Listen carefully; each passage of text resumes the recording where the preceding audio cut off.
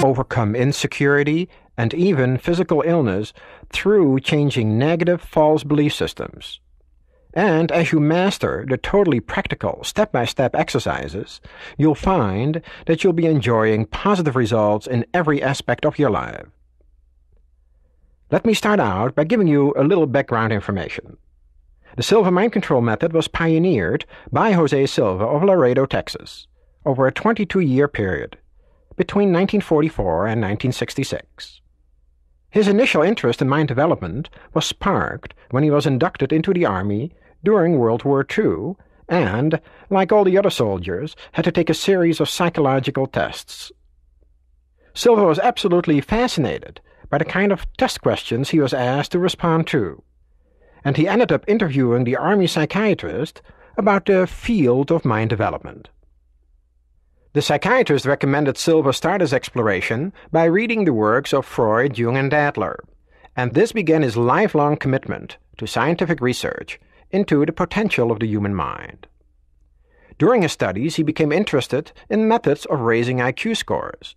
This interest was especially fueled by some failing grades that had begun to appear on his children's report cards, so Jose decided to find out if he could improve his children's learning abilities and their IQs in particular, through a series of mental training exercises. To begin with, he knew that the brain generates different frequencies of electricity. From his work in the field of electronics, he knew that the ideal circuit is the one with the least resistance, because it makes the greatest use of its electrical energy. Working with his own children, he concluded that the brain received and stored more information at lower brain frequencies. He began experimenting with a series of mental training exercises to do just that, to slow down the brain frequency while remaining mentally alert. I'll be explaining how this works in more detail in a moment. Now, Laredo is a small town. When Jose's neighbors heard from their children that the Silva kids were getting much higher grades, they approached him about teaching their children the same techniques. So over a 10-year period, Jose taught a group of local children how to function at these lower brain frequencies. With each class, he had the opportunity to polish and expand his mind control methods and received even better and better results. The next step was working with adults. By 1966, his classes evolved into a comprehensive training program, and Silva started to teach a 36-hour course to the general public. In 1969, the demand for the training became so great that Silva could no longer handle all the teaching by himself, and he trained a group of instructors to help him teach the Silva Mind Control Method. And that was the beginning of the popularization of the world's most famous mind training course. First it spread across the USA, and eventually around the world. Since 1966, the 36-hour Silva Method course has been given worldwide, and now in the 1990s it is taught in every major city in North America, as well as in 79 other countries in 20 different languages. It has proven to be life-transforming for millions of people from every walk of life worldwide. Why has the Silva Mind Control Method become the most successful mind training program in the world? The answer is very simple. It works. By learning to direct and control your mental powers, you will have the skills to achieve your goals. Whether they are personal, social, or professional, you'll enjoy enhanced energy to accomplish what you want in life. You'll increase your self-esteem so that you function successfully in the world, and, bottom line, you'll be happier. These might sound like huge promises, but let me assure you that if you take the time to master these exercises and use the principles involved, you will see positive changes take shape in every area of your life. Also, you'll learn an effective method for stress control by taking a mental vacation at this alpha level. Then you'll learn how to eliminate the negative patterns and belief systems that can sabotage your self-respect, health, performance, and relationships. You'll learn how to maintain a positive attitude and create positive belief systems through a second alpha meditation. Finally, you'll enjoy a powerful mental training exercise called the long relaxation exercise, designed to help you strengthen your immune system, keep you mentally centered, dramatically increase your creativity, and literally awaken the genius within you. Over the next 2 hours, in addition to leading you through a series of exercises, you'll be joining me in one of my seminars, where I'll be explaining various concepts that form the backbone of the Silva Mind Control Method. So let's begin as we now step into the class for an explanation of how the brain and mind work. As you can see on the chart, there are 4 levels here: beta level, alpha, theta, and delta. And the line that runs up and down shows brain rhythm in cycles per second. It shows brain activity as measured through EEG equipment. EEG is an electroencephalograph that measures brain activity very similarly to what an EKG does for the heart. You're familiar with EKG measuring heart activity. It measures the heart in so many beats per minute, as the heart functions in beats per minute. The brain functions in cycles per second. So your brain vibrates in so many cycles per second. The way we are now, with eyes open, wide awake, focused, the brain is probably right around 21 cycles per second as measured on EEG equipment. That brain activity is called beta brain activity, or outer conscious levels of the mind. It's a world of action where we go and do things. It's a doing level. You have the physical world with the 5 senses operative. Sight, sound, smell, touch, and taste are fully operative at that level. And time and space as a measuring device. As it took you so many minutes to get here, to drive or to walk or whatever you did from your home. And space-wise, you went through so many miles to go from place A to place B. Now, when you slow down the brain activity, you then in effect enter different brain frequencies. If you slow down, you first go through the alpha brain frequency. As you further slow down, you go through the theta level. And then finally, delta. And the numbers go down. In other words, from 20 cycles functioning at beta when you're awake to deep sleep, the brain could be 1-2 cycles per second. That is deep sleep. So there's a tremendous difference between when you're fully alert and awake and when you're deeply asleep. Alpha, theta, and delta are all 3 connected with sleep. So those are the 3 levels that you normally sleep through. Over here, beta is the awake brain frequency level. While we have outer conscious levels of beta here, we have inner conscious levels at alpha and theta. Now, some people will say, why don't you call the inner conscious level subconscious levels? Because maybe they have had that kind of terminology when they went to school or took a psychology course or are in the field of psychiatry or psychology. They're used to the terminology of subconscious. Sub meaning below the conscious level. So first of all, we don't use that term because once you learn how to use your mind at the inner conscious levels of the mind, it's no longer hidden. So for somebody who is untrained, this would be subconscious. When you're done with the training, you'll be functioning at the inner conscious levels because you're doing it while you are mentally aware. You're not going to be asleep, you're going to be awake while using these levels. So what we are going to learn then is to slow down the brain activity from about 20 cycles till about mid-alpha. To put a number to approximately 10 cycles per second. We want to function at the mid-alpha range. This is where you can make strong impressions on the brain. And that's what we want to do, right? When you have a goal in mind, you want to create a strong impression on the brain pertaining to your goal. So that the brain and the mind is helping you to achieve your goal. In order to learn how to do that, we have mental training exercises. We're going to do specific mental training exercises throughout the 36 hours where we're going to go in and out of these levels.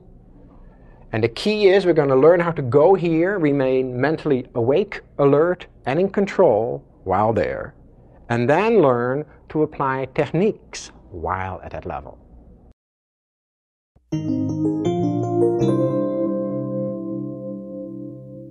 Now that you have some understanding of the different brainwave frequencies, you're ready for the first mental training exercise. It's a very brief one, about 5 minutes. First, I'll describe and explain the words and phrases I'll be using in this exercise.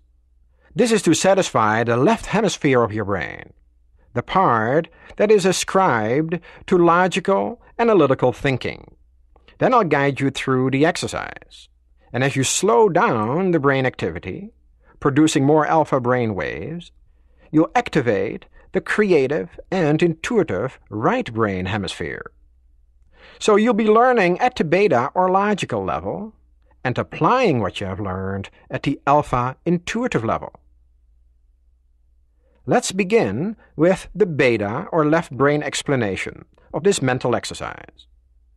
I'm going to ask you to assume a comfortable sitting position. Sitting in a chair is best. Make sure that your clothing isn't too tight. If you're wearing a tight belt, for instance, loosen it up. Kick off your shoes. It is important that you feel physically at ease. When you sit in a chair, rest your back against the back of the chair. You'll find you'll be much more comfortable if you keep your arms and legs uncrossed throughout the duration of these mental training exercises.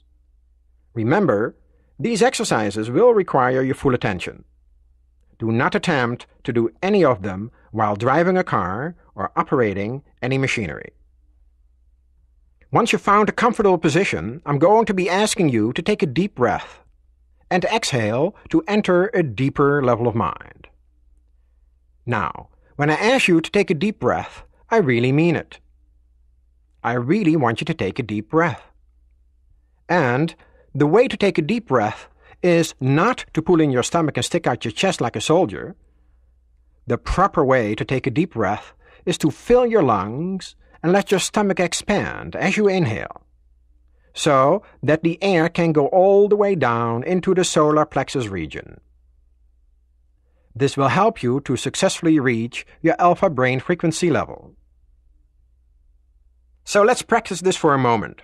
Take a deep breath, and as you inhale like this, push, not force, push your stomach out and then gently exhale. Good. Now, continuing with my beta description of what this first exercise will involve, after I ask you to take a deep breath, I'm going to count backwards from 10 to 1 slowly, and just imagine that you're feeling yourself relax more and more as I count backwards. After that, I'm going to ask you to relax your eyelids. As you may know, there are thousands of tiny muscles in the eyelids, and one of the primary areas for tension is the eyelids.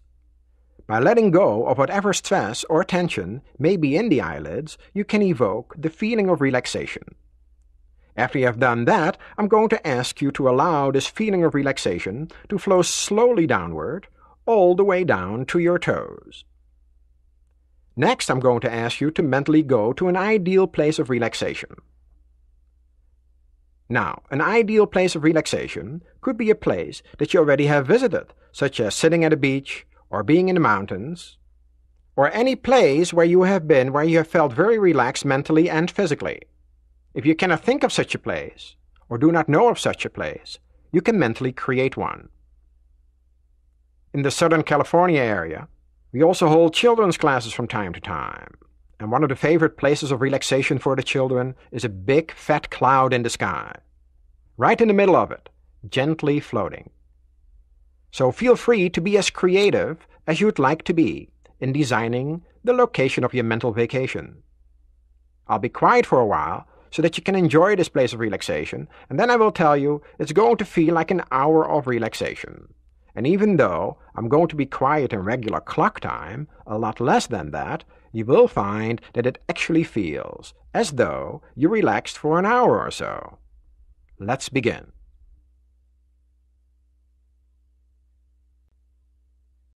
We will begin this exercise by asking you to assume a comfortable sitting position.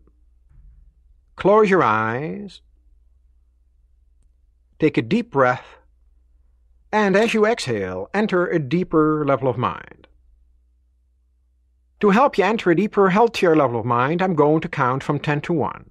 On each descending number, you will feel yourself going deeper, and you will enter a deeper, healthier level of mind. 10, 9, feel going deeper. 8, 7, 6, deeper and deeper. 5, 4, 3, deeper and deeper. 2, 1. You are now at a deeper, healthier level of mind, deeper than before. You may enter a deeper, healthier level of mind by simply relaxing your eyelids. Relax your eyelids. Feel how relaxed they are. Allow this feeling of relaxation to flow slowly downward, throughout your body, all the way down to your toes.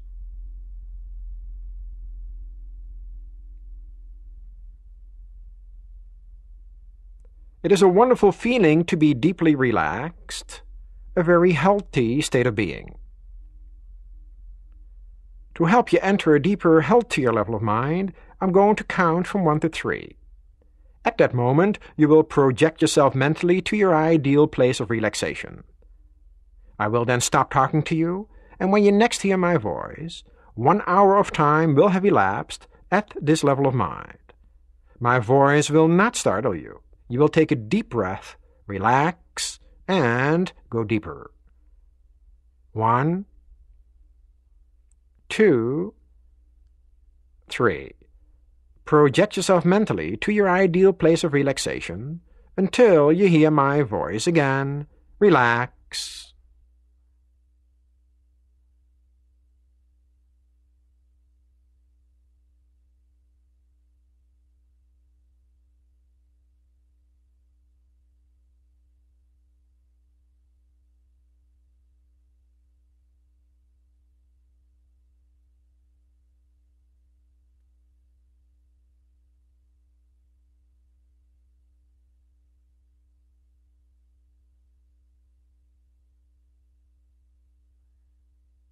Relax. Take a deep breath and go deeper. You will continue to listen to my voice. You will continue to follow the instructions at this level of the mind and any other level, including the outer conscious level. This is for your benefit. You desire it, and it is so. Whenever you mentally or verbally mention the word relax, all unnecessary movements and activities of your body, brain, and mind will cease immediately, and you will become completely passive and relaxed physically and mentally. I may bring you out of this level or a deeper level than this by counting to you from 1 to 5. At the count of 5, your eyes will open, you will be wide awake, feeling fine and in perfect health. The difference between genius mentality and lay mentality is that geniuses use more of their minds and use them in a special manner. You are now learning to use more of your mind and to use it in a special manner. In the next longer Silva exercise, we will impress and program beneficial statements for your benefit. In a moment, I'm going to count from 1 to 5. At that moment, you will open your eyes, be wide awake, feeling fine and in perfect health, feeling better than before. You will have no ill effects whatsoever in your head, no headache, no ill effects whatsoever in your hearing, no buzzing in your ears, no ill effects whatsoever in your vision and eyesight. Vision, eyesight, and hearing improve every time you function at these levels of mind. 1, 2, coming out slowly now. 3, at the count of 5, you will open your eyes, be wide awake, feeling fine and in perfect health, feeling better than before. Feeling the way you feel when you have slept, the right amount of revitalizing, refreshing, relaxing, healthy sleep. 4, 5. Eyes open, wide awake, feeling fine and in perfect health, feeling better than before.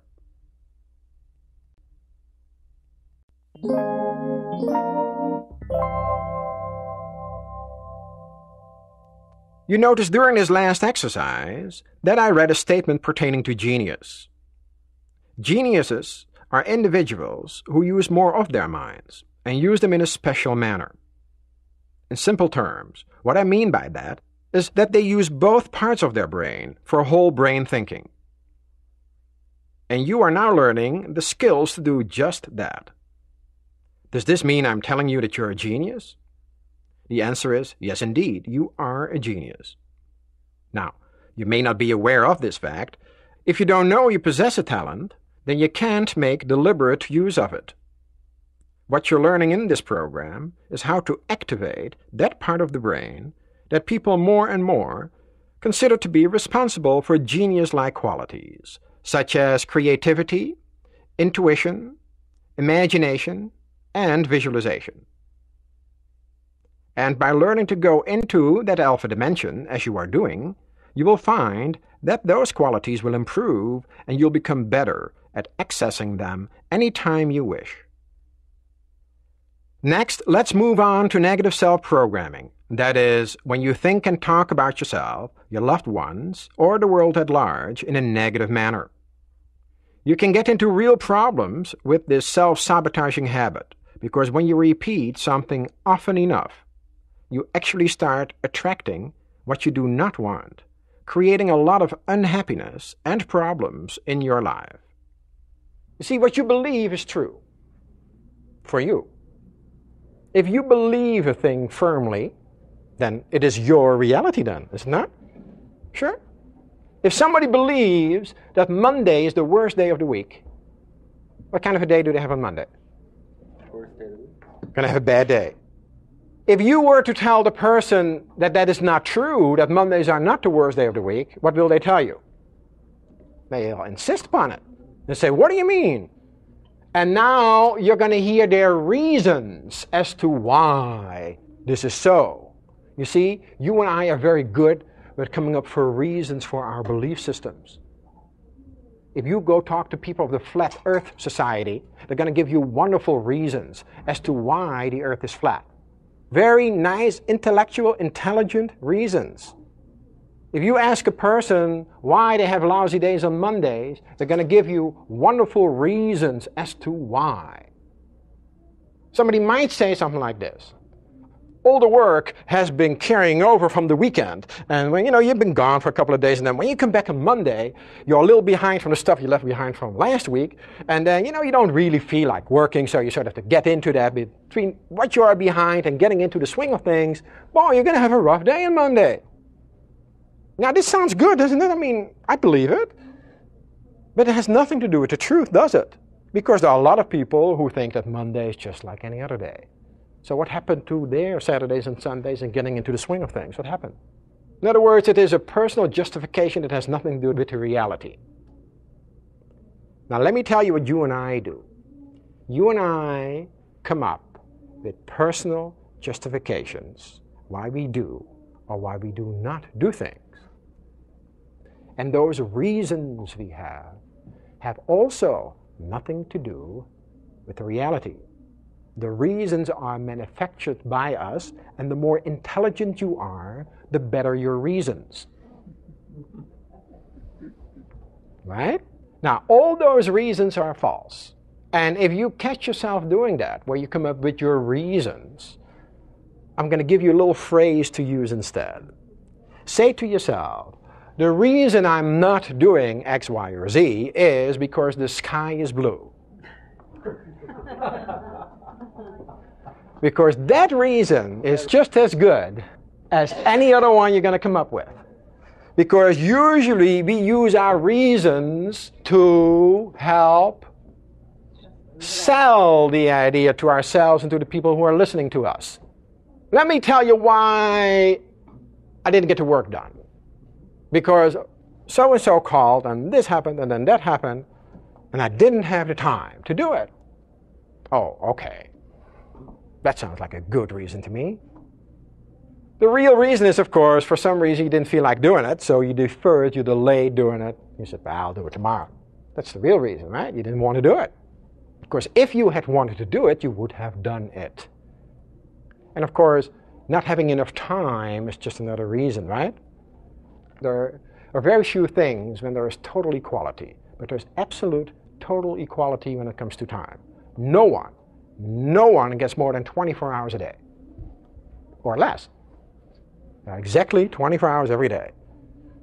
So when we say we don't have the time, that tends to be another reason for not doing it.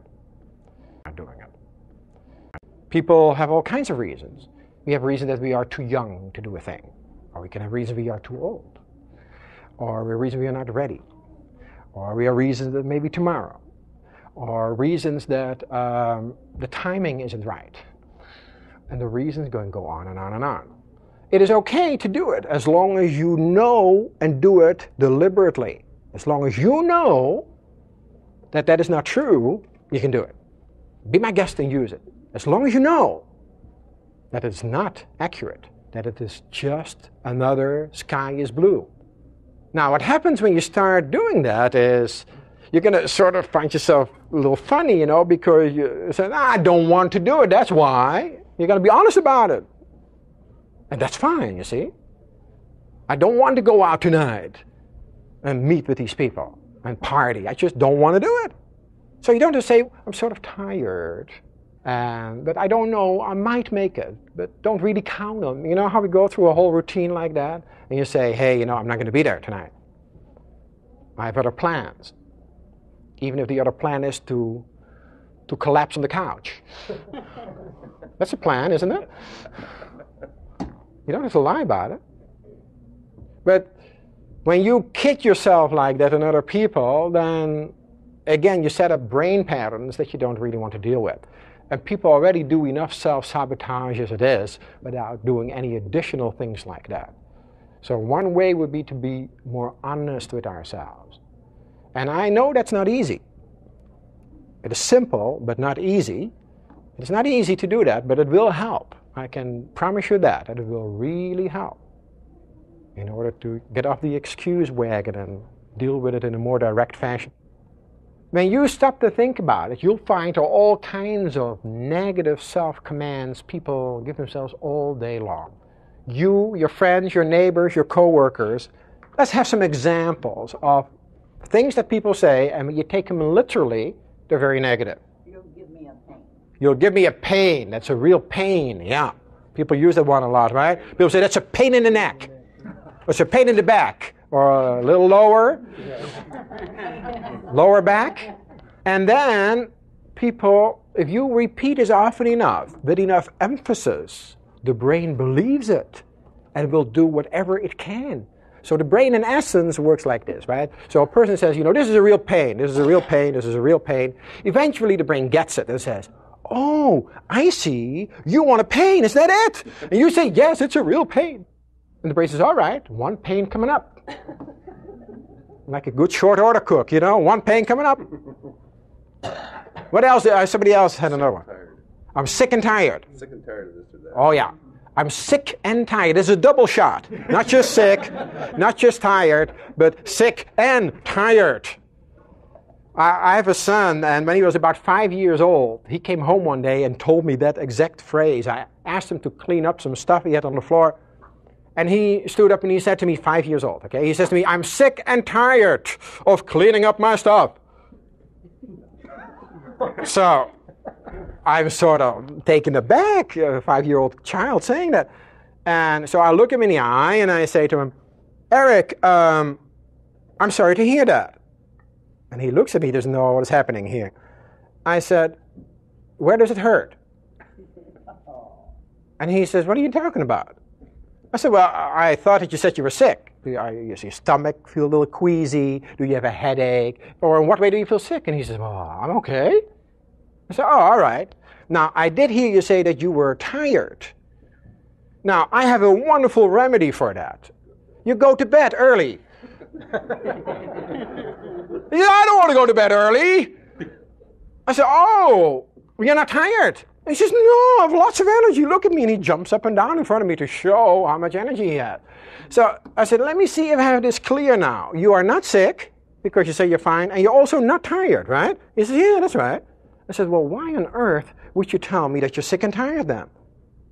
He said, well, I don't know. And he went on and disappeared. He has never said it again. And I don't blame him. If somebody would nail me like that, I wouldn't say it again either, you know? But he heard that somewhere in the school, or one of the adults or another kid say it, and it has a nice little oomph to it. So it sounded good to him. So he said, hey, I'm going to do it that way. And he kept on repeating that. And if I didn't know anything about this material, I would not have said anything, because the parent doesn't pay too much attention to it if you don't know that that might be damaging. And that might have become one of his pet favorite phrases, because he really liked the sound of that.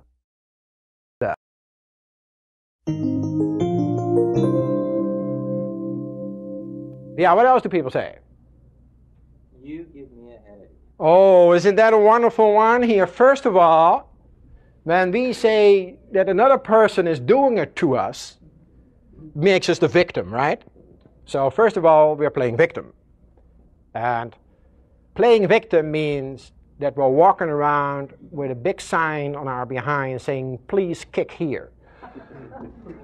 And let me assure you, if you were to do that, you're going to find people are going to oblige you.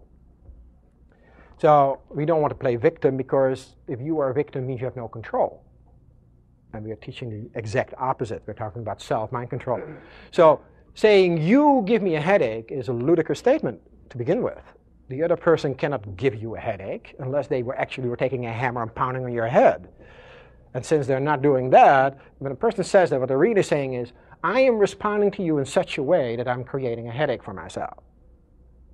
That's the truth. And if you're doing it in that fashion, by all means, go ahead and do it. Create your headache if you wish. So, it's not a true statement. You're lying when you say it. Nobody gets you angry. Nobody gets you upset. Nobody gives you a headache. No one does that. Now, I grant you that somebody might be very nasty. Please, yes, I can totally appreciate the fact. But it is your response to whatever happens to you that determines how you're going to feel about it. You have a choice to respond and become angry, or you have a choice not to. It's up to you.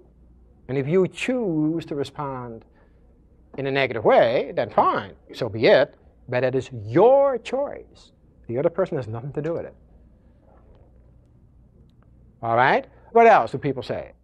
What about like the media? You see cold remedy commercials, and somebody, this poor sucker is miserable. Oh yeah. You know? Oh yeah. Remember this one? The cold and flu season is here. Oh yeah, right out and get it. Oh my God! I better go out and buy some, right? Yeah. Of course, it is programming. If you accept that, sure. If you accept that it is time to catch a cold, it is very easy to oblige. Because the brain is very powerful, right? The brain says, oh, sure. Hey, you want one? Let's go and find one. Because you have to catch one, right? Yeah, this one is mine. This one has my name on it.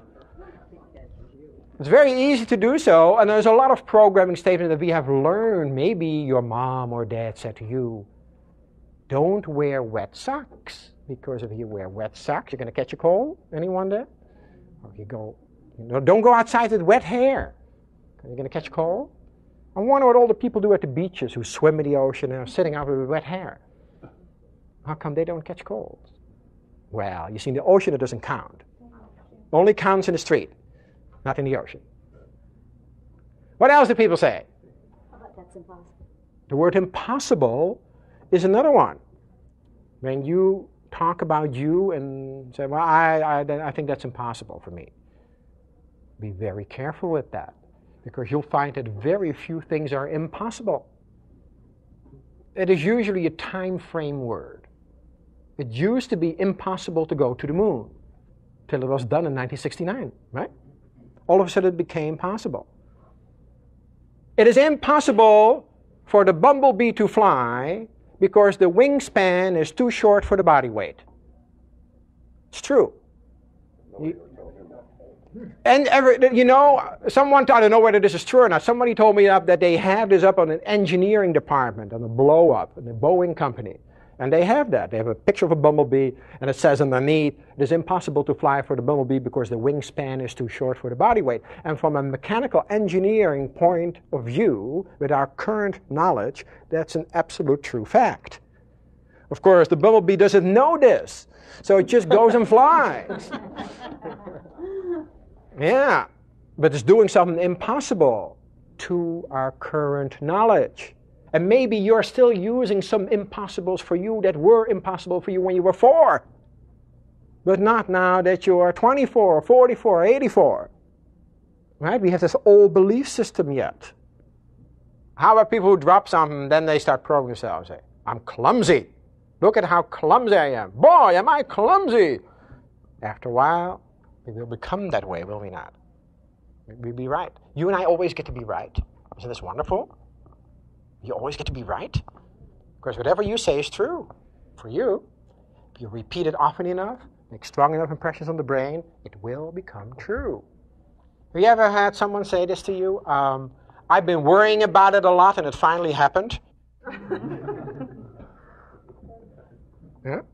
How about people who say things like, to go back to the physical level again, that burns me up.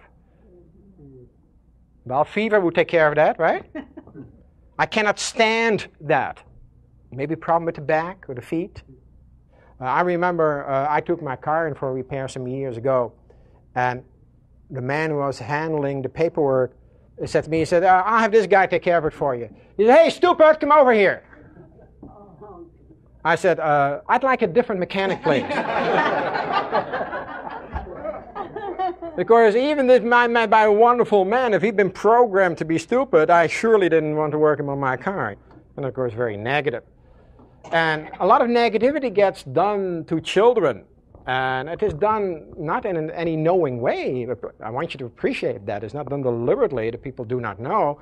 But if you say to a child, you never amount to anything, in anger, for instance, that obviously is not very pleasant advice. That is a very negative program that's going on.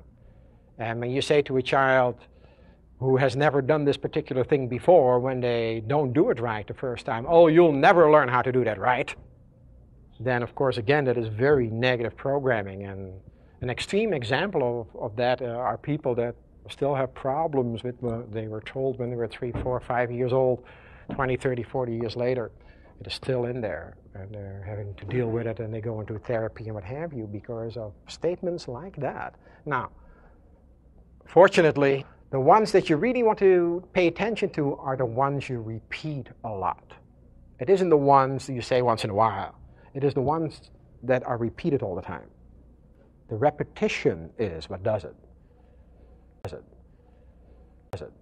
The word kill is a very negative word as well. This job is killing me. We used as an example earlier. These kids are killing me. A mom, frustrated and tired, might say, right? These kids are killing me. Cancer runs in the family. Oh yeah, negative programming pertaining to health. This is another problem. Cancer runs in the family, the example here, yes.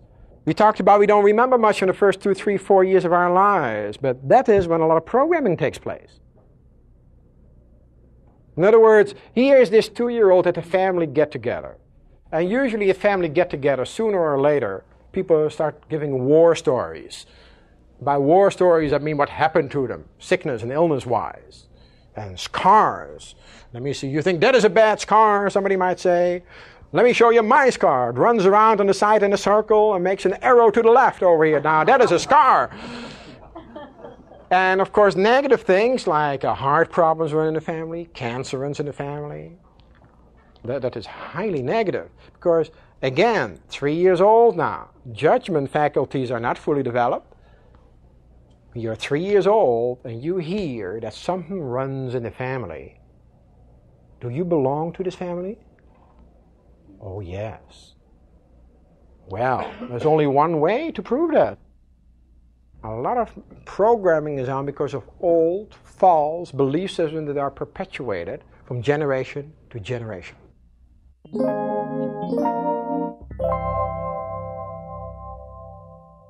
There are, of course, thousands of words and phrases we unknowingly use that are negative self-programming statements. The word can't is a very negative word, for instance. People say such things as, I can't take it anymore. I can't handle it. I can't remember names. And the word die is also used very indiscriminately, such as, I'm dying of thirst. I'm dying to get there. I'm dying to see her. When it comes to money, there are all kinds of negative statements, such as, money is the root of all evil. Money burns a hole in my pocket. I never have any money left over at the end of the month. Or, I can't afford the things I want. It seems like I'm always broke.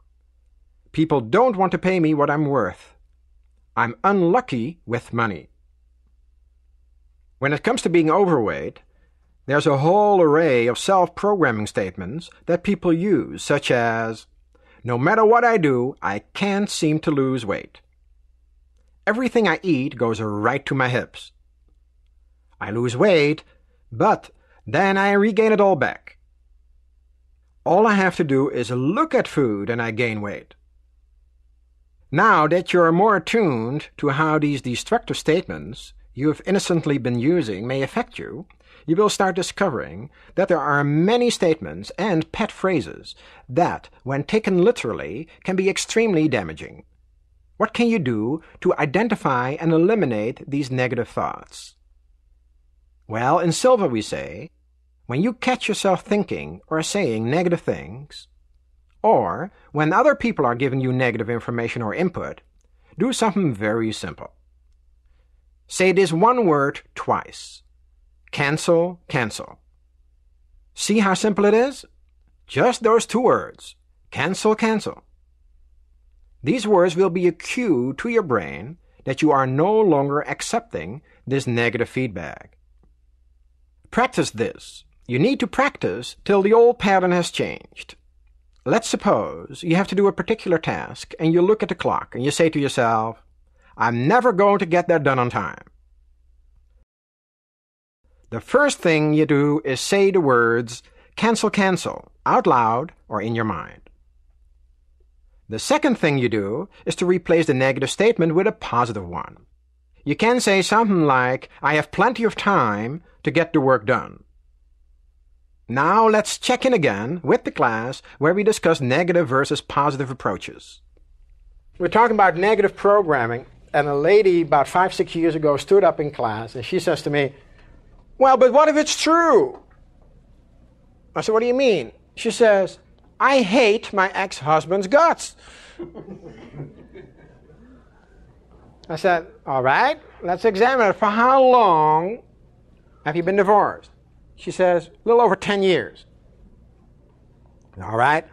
And for 10 years long, you've been saying that you hate your ex-husband, right? She says, yep, it's true. So, okay, it's true. I believe you. I said, how is he holding up under all this negativity? And she said, well, he doesn't care at all. He just goes around and has a wonderful time in life. I said, oh, I see. And how are you holding up? And she says, well, I'm having a real tough time. When a person sends out, this is what takes place. I'm going to draw a stick figure here. One person and here's another person. So we're going to call person A and person B. Took me years to learn to draw like this. So person A, this lady is an example here, is sending out this negative thought to her ex-husband, right? I hate your guts. That's pretty negative, I would say. What she did not understand was that there are mental laws at work. There are mental laws just as there are physical laws. In other words, we're all familiar with the law of gravity. Somebody goes to the top of a high building and jumps off. What's going to happen to them? They go down. The law of gravity is in effect. Now, what's so interesting about laws is that the law functions whether one believes in it or not. In other words, somebody who goes to the top of a building and jumps off and says, I do not believe in the law of gravity, as they're jumping off, what's going to happen to them? They're still going to go down and break some bones, right? Because it doesn't make any difference. The law just is. Now, anyone ever work in an office of some kind? Yeah? Okay. This is what I call the office principle. And that is, before a letter or memo or anything gets sent out from an office, they always keep a copy for the file, right? In case somebody calls then and said, hey, in reference to your letter, and so on. Now, when you send out thoughts to someone, you always keep a copy for the file. As a matter of fact, the copy goes into the file before the letter gets sent out, right? Yes. So this lady is saying, I hate my ex-husband. The first thing that this person is doing is sending a copy of that to themselves. Now, it doesn't say in the copy, I hate his guts. She says, I hate my guts, is what it says in the copy. So she is sending a message to herself of self-hatred. Now, she is sending out this message of hatred to this other person, in this case her ex-husband.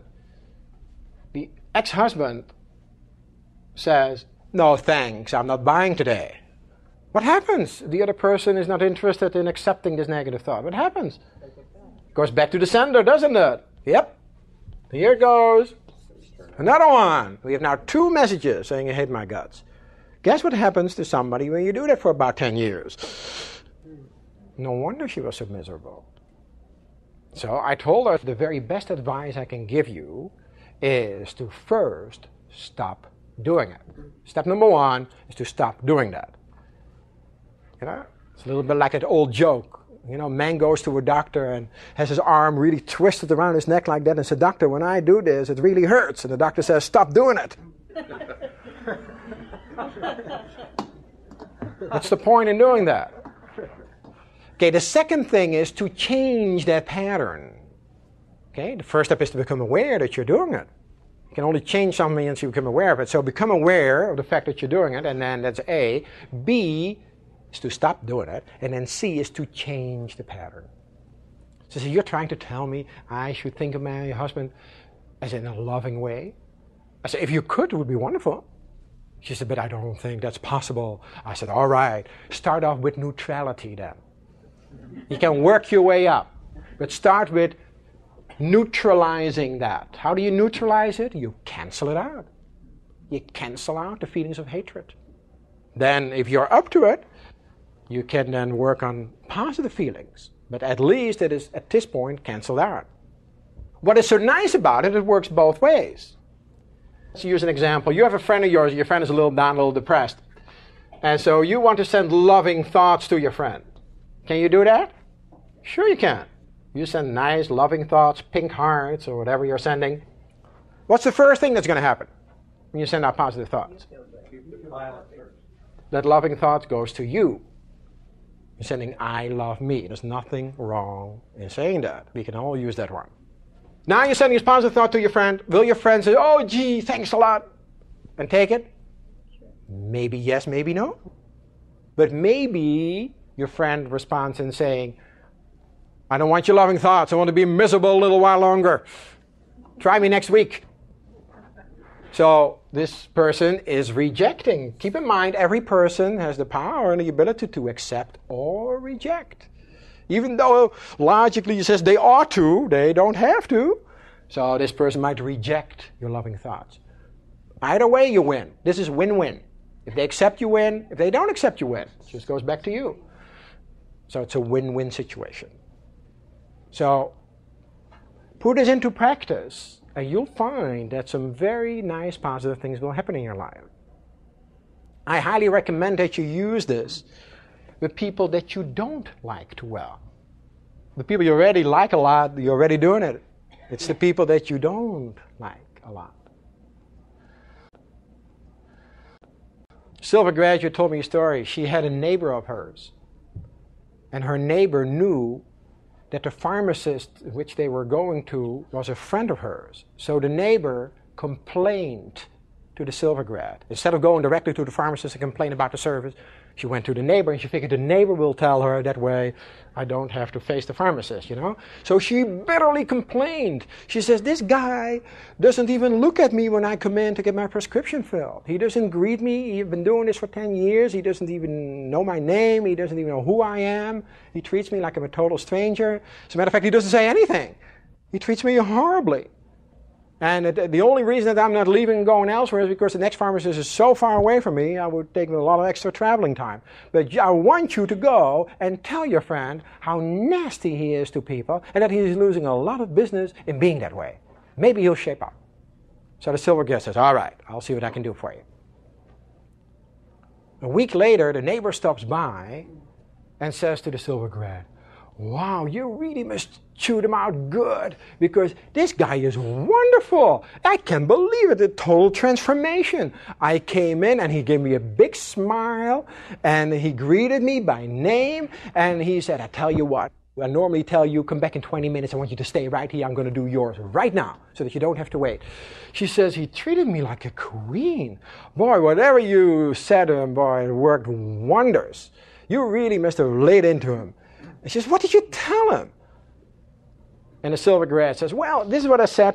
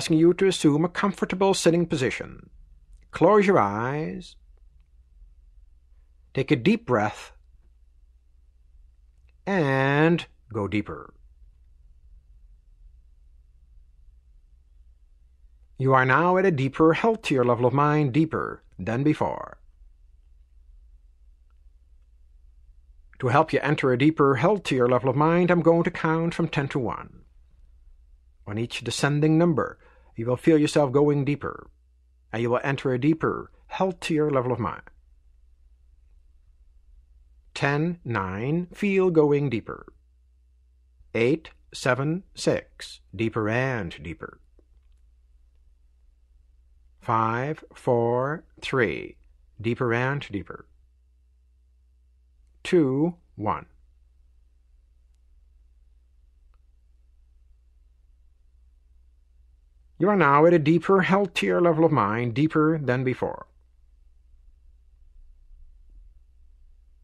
You may enter a deeper, healthier level of mind by simply relaxing your eyelids. Relax your eyelids. Feel how relaxed they are. Allow this feeling of relaxation to flow slowly downward throughout your body, all the way down to your toes.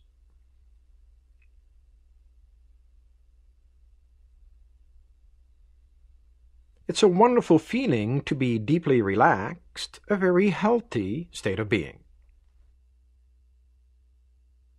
To help you enter a deeper, healthier level of mind, I'm going to count from 1 to 3. At that moment, you will project yourself mentally to your ideal place of relaxation. I will then stop talking to you, and when you next hear my voice, 1 hour of time will have elapsed at this level of mind. My voice will not startle you. You will take a deep breath, relax, and go deeper. 1,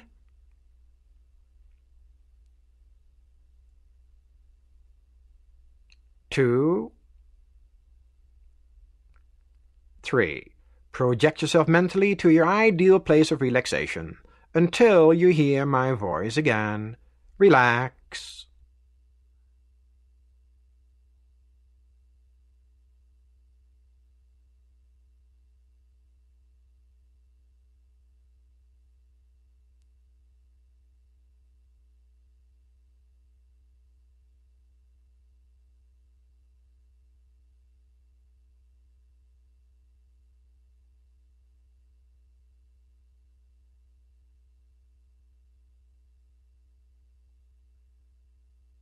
Relax. Take a deep breath and go deeper. You will continue to listen to my voice. You will continue to follow the instructions at this level of the mind and any other level, including the outer conscious level. This is for your benefit. You desire it, and it is so.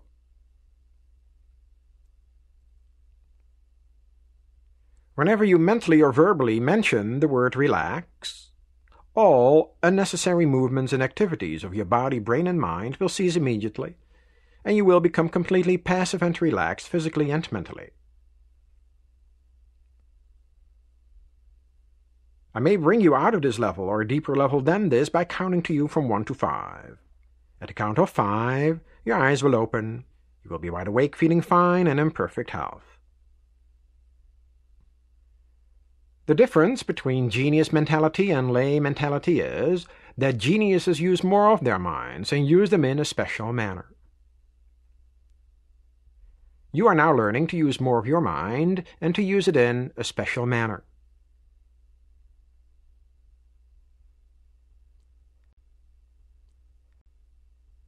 The following are beneficial statements that you may occasionally repeat while at these levels of mind. Repeat mentally after me. My increasing mental faculties are for serving humanity better.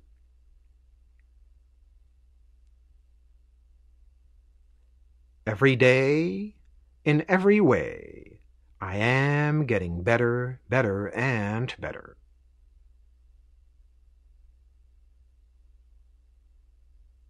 Positive thoughts bring me benefits and advantages I desire.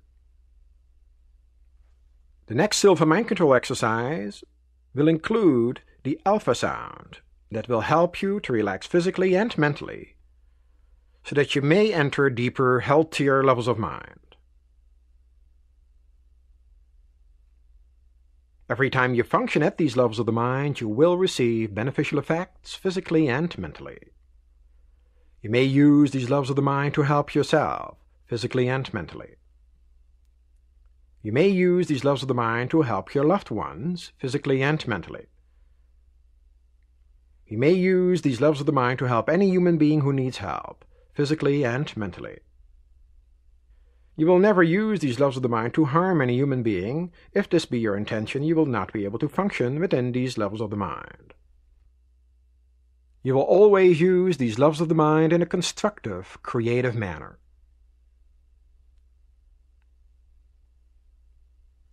In a moment, I'm going to count from 1 to 5. At that moment, you will open your eyes, be wide awake, feeling fine and in perfect health, feeling better than before. You will have no ill effects whatsoever in your head, no headache. No ill effects whatsoever in your hearing, no buzzing in your ears. No ill effects whatsoever in your vision and eyesight. Vision, eyesight, and hearing improve every time you function at these levels of mind. 1, 2, coming out slowly now. 3, at the count of 5, you will open your eyes, be wide awake, feeling fine and in perfect health, feeling better than before, feeling the way you feel when you have slept the right amount of revitalizing, refreshing, relaxing, healthy sleep. 4, 5, eyes open, wide awake, feeling fine and in perfect health, feeling better than before. In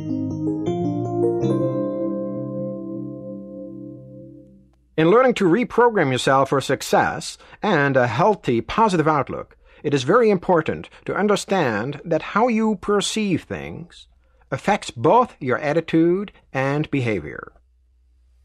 I'm going to tell you another story. There was a farmer who had a small plot of land, and if he worked day and night with his horse, he has one old horse, if he worked day and night from sunup to sundown, 7 days a week, every week, no holidays, no vacations, there would be just enough food to feed him and his family. One day, disaster strikes. The horse ran away. One of the neighbors hears about this and says, "Oh my God, your horse ran away? That's horrible." And the farmer says, "No, it isn't." And the neighbor says, "What do you mean? I know what this means. I'm just like you, you know. If you have to do this by hand instead of using the horse, there is no way in the world you can do it. You're going to run out of time. You'll get less food. There will be not enough food for your family. You're slowly going to starve to death. That is horrible." Farmer says, "No, it isn't." "All right," the neighbor says, "why isn't this not horrible? Tell me, explain to me, I don't understand." And the farmer says, "What you don't know is it's true the horse ran away, but it came back. And not only did it come back, it brought 2 other horses with it. I got 3 of them now." And the neighbor says, "Wow, that's wonderful." And the farmer says, "No, it isn't." So the neighbor says, "What do you mean? You got 3 horses, it will be easier, you have a little extra time, more food, more leisure. It's wonderful." Farmer says, "No, it isn't." So, okay, the neighbor says, "Why is it not wonderful that you have extra horses?" He says, "Well, what you don't know is that my oldest son tried to tame one of these wild horses and got thrown off and broke both of his legs." And the neighbor said, "Oh, that's horrible." And the farmer said, "No, it isn't." "No, it isn't." "Why isn't it?" And the reason it isn't, the farmer said, because the militia came by, recruited all the young, able-bodied men, and skipped my son because he had 2 broken legs. This is a never-ending story, by the way. You can go on and on like that and go back and forth, back and forth. And the reason I'm even mentioning it to you is that since you do not know ahead of time, it is usually only in retrospect when we find out what was wonderful or what was not so wonderful. You might as well go ahead and assume everything is there for a reason. And it's going to work out the right way, because if you base your actions on that assumption and get rid of the fear-based emotions, you'll find it tends to be a lot more wonderful than not so. So use the positive approach. Okay, when you do mental programming, there are a number of factors involved that will make your programming more or less effective depending on how well you use the factors involved. Number 1 reason is desire. When I say, or you say, that we want something, Do we really want it? Or are we just talking about it? Or is it maybe a mere wish? All right, I'm going to tell you one more story about desire. Young man walks into a monastery, asks to speak to the wise person that's running the monastery, gets in, and is being questioned why he's there, because the head monk is telling him, he says, look, we get people here towards the end of their life who want to spend their last 5 years or 10 years of their life meditating, getting closer to God. You're a young man, you're about 21 years old. You understand what you're saying is that you want to spend the rest of your life in this monastery? And the young man says, yes, I do. So the old man says, well, this is a very serious choice you're making here. We need to discuss this in more detail. Why don't we go outside? There's a little lake outside, and there's a little rowboat. Do you know how to swim? And the young man says, no, I don't know how to swim. He says, fine, do you know how to row a boat? The young man says, yep, I know how to row a boat. He says, good, let's go to the middle of the lake where it's very peaceful and quiet, and we can discuss that. So they're sitting in the boat, they get to the middle, put down the oars. The old man is asking the young man some questions about his background, where he's from, what he has experienced so far in life. And right in the middle of one of the answers, without any indication that anything is about to happen, the old man picks up the young man and throws him overboard. Now, since the young man doesn't know how to swim, he, of course, starts to drown. He starts to go under and gets back up in the water and comes up for air and starts to go down again and is struggling frantically, gets back up to get some more air in his lungs. And this goes on for a little while till he starts to lose his strength and he's about to start floating away. And the old man picks him up halfway out of the water, allows him a couple of deep breaths, and as he is finishing his second deep breath, he dumps him again. I'm telling you, they're tough in the East. They're tough. Dumps him right again.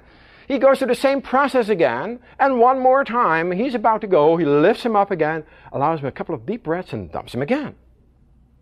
Third time, this young man is, of course, getting weaker as you go along. He is using all his physical energy trying to stay afloat. This is it for him. He's about to go, and the old man picks him up and puts him back in the boat. And he says to the young man, let's row to the shore now. And the young man has never rowed this fast in his life. He wants to get away from this crazy old man as fast as he can, of course, So he is rowing with whatever energy he has left. He rows to the shore, jumps out of the boat, and stands back and looks at this old man with, questioning, why on earth would you do this to me? And the old man says, let me explain to you why I did that. I have a question for you. What were you thinking of when you were down in the water? And the young man said, what was I thinking of? What do you mean, what was I thinking of? He says, when you were down under the water, what were you thinking about? And the young man said, what do you mean? I was thinking about getting breath. Don't you understand? I don't know how to swim. I'm drowning. I want to get breath in my air so I can stay alive a few seconds longer. I'm a young man. I'm 21 years old. I want to live. I don't want to die. He says, were you thinking of anything else? Were you thinking of maybe having a good time, playing with your friends? The young man says, no. He says, were you thinking of maybe taking a nice ride on a horse and having some fun that way? He says, no, master. All I wanted to do was to breathe. Please, that's all I want. There's nothing else. I had no thoughts of anything except breath. The old man looked at him. He says, good. He says, when you feel the same way about becoming enlightened and studying here in this monastery, as you did about breath a little while ago, you can come back here anytime and stay here. He says, why don't you meditate on this for a while and see me and let me know what you wish to do? About 30 minutes later, the young man walks back in. He says, thank you very much, master. Maybe I'll see you in 40 years. That's not what he wanted, obviously. He was just trying to run away from his problems temporarily, hoping they would go away, for a while. He didn't really want to spend the rest of his life there. He did not have a strong desire to do that at all. There was no desire there. It was maybe a mere wish, or maybe an escape valve, not a desire. So, the first thing you want to do about the things that you say that you want is check out your desire factor. Do you really want this? Or are you maybe saying you want it? Is it maybe old programming? Did somebody else tell you this should be good for you? or would be good for you. Check, is this your desire? If it is, fine. Then you're done with that particular element. Yes, I really want to do this, or have this, or become this, or change this, or whatever it is you're working on. Second factor is believe. What is your belief system in this area? Do you believe that you can? If you're weak on belief, you might want to do things such as, has anybody else ever done this? In other words, somebody might say, I want to write a book. Has anyone else ever written a book? Yes? Oh yes, hundreds of thousands of people. Well, if it is possible for the other hundreds of thousands of people, maybe it's possible for you. Okay? Okay? People say, I want to make X amount of dollars per year. Let's say, pick any number, let's say $60,000 a year. Has anyone else ever made $60,000 a year? Oh yeah, lots of people make $60,000 a year. If they can, you can. So your belief factor, do you believe you can? Are you weak in your belief? Then you want to shore it up, make it stronger. Think of it a little bit like a stool with 3 legs on it. You want to have sturdy legs on your stool if you want to use it. So desire would be one leg, believe would be another one. Do you believe you can? You may want to cancel out some old false belief systems. Maybe you still have a belief system that says, I never have enough money in my life. I always run out of money by the end of the month. You see, if that is true, we are fighting ourselves on this one. So you want to cancel out negative or false belief systems we have in that particular area and replace them with a positive.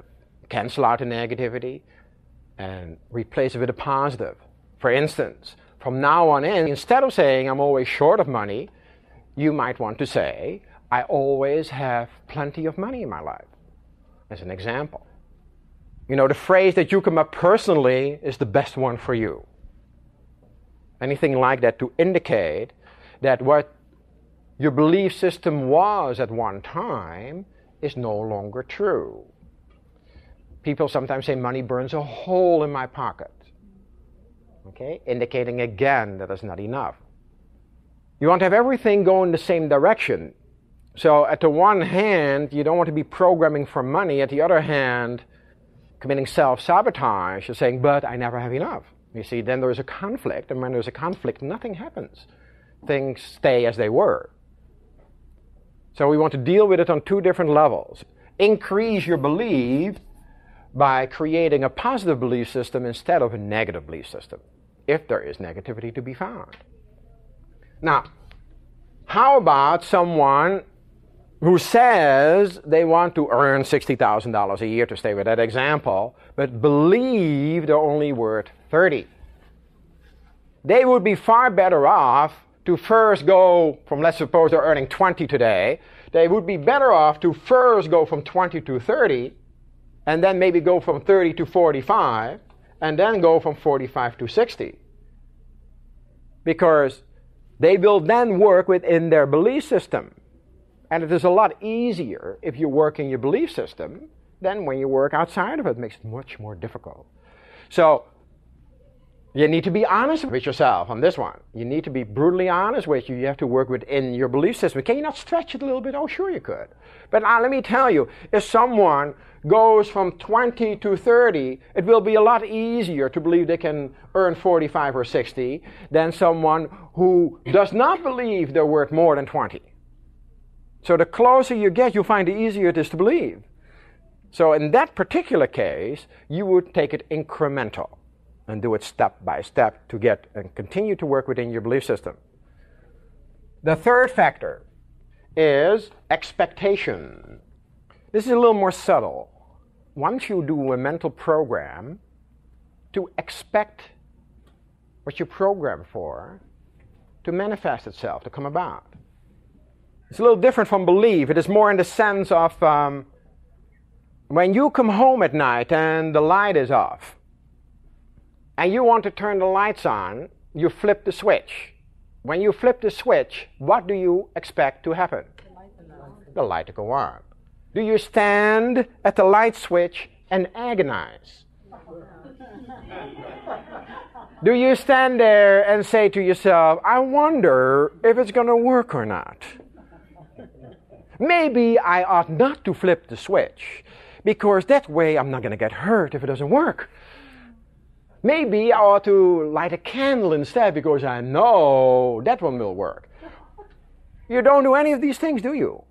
You fully expect the light to go on when you flip the switch. There is no fear, there is no hesitation, you just do it. So, do you expect to get what you are programming for? The higher the expectation, the quicker it will happen. So, the three legs are desire, belief, and expectancy. You're strong in all three areas. You'll find mental programming at alpha will work rapidly. If you're a little weaker in some of the areas, it might take you a little longer. So that's the difference between people say, how come it took me, 3 weeks or 3 days or 3 months? The time element tends to be correlated to the three factors involved. Desire, belief, and expectancy. The stronger, the faster it will work. So if there's any area where you need some shoring up, then that is what you want to do. Increase your desire. How do you increase your desire, for instance? Go over the benefits. What are the benefits?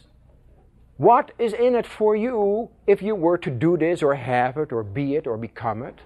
What are the benefits? So you might want to make a list for yourself of the benefits to be derived. When you review your benefits, the odds are your desire will increase. Of course, that is the whole reason that you want to do this to begin with. If you're weak in the belief system that you can do it, review your previous successes in other areas. Because when you review your previous successes in other areas, you believe that you can do this in this new area will increase because you just went over all the areas that you already were successful in. Expectation is at the beta level of the brain, while at the alpha level of the brain, we accept it as already being true and real. So we expect at beta and we accept at alpha. This is not going to happen the very first time you do this because there will be not enough expectation because of previous results, but as you keep on using these tools, your expectation will become stronger and stronger. And you basically want to operate in this fashion. You want to sort of call in your order mentally, just like you would do to a catalog company. Right? If you call a company by phone with an 800 number with a charge card, you basically say, here's the information, send me whatever it is you're ordering. Do you have expectation that it's going to show up at your door? Oh, sure, right? Sure. You call, if you were to call a big company, it's like Sears, for instance, and say, can you send me a tape recorder? And they say, sure, which one do you want? Model number such and such. Yeah, we have that in stock. You ought to get it within the next 2 to 3 weeks. Are you going to call every day to make sure that you're getting it? You're going to call the company every day and say, by the way, I yesterday ordered this tape recorder. You're sure you're going to send this to me? Are you going to do that every day? I hope you're not, because these people answering the phone there are going to be very unhappy with you if you were to do that. They say, well, we told you we're going to ship it to you. Yeah, it will be there. Just relax. Right? So normally, of course, you would not. You fully expect this thing to show up, don't you? Yeah, you say, all right, so it should be at 2 or 3 weeks. Now, if it were not to show up in 3 or 4 weeks, then of course you would want to double check what was going on. But in the meantime, in between time, you would have full expectation for this to show up at your doorstep. So desire, belief, and expectancy are the key elements in any kind of mental programming. Use those three.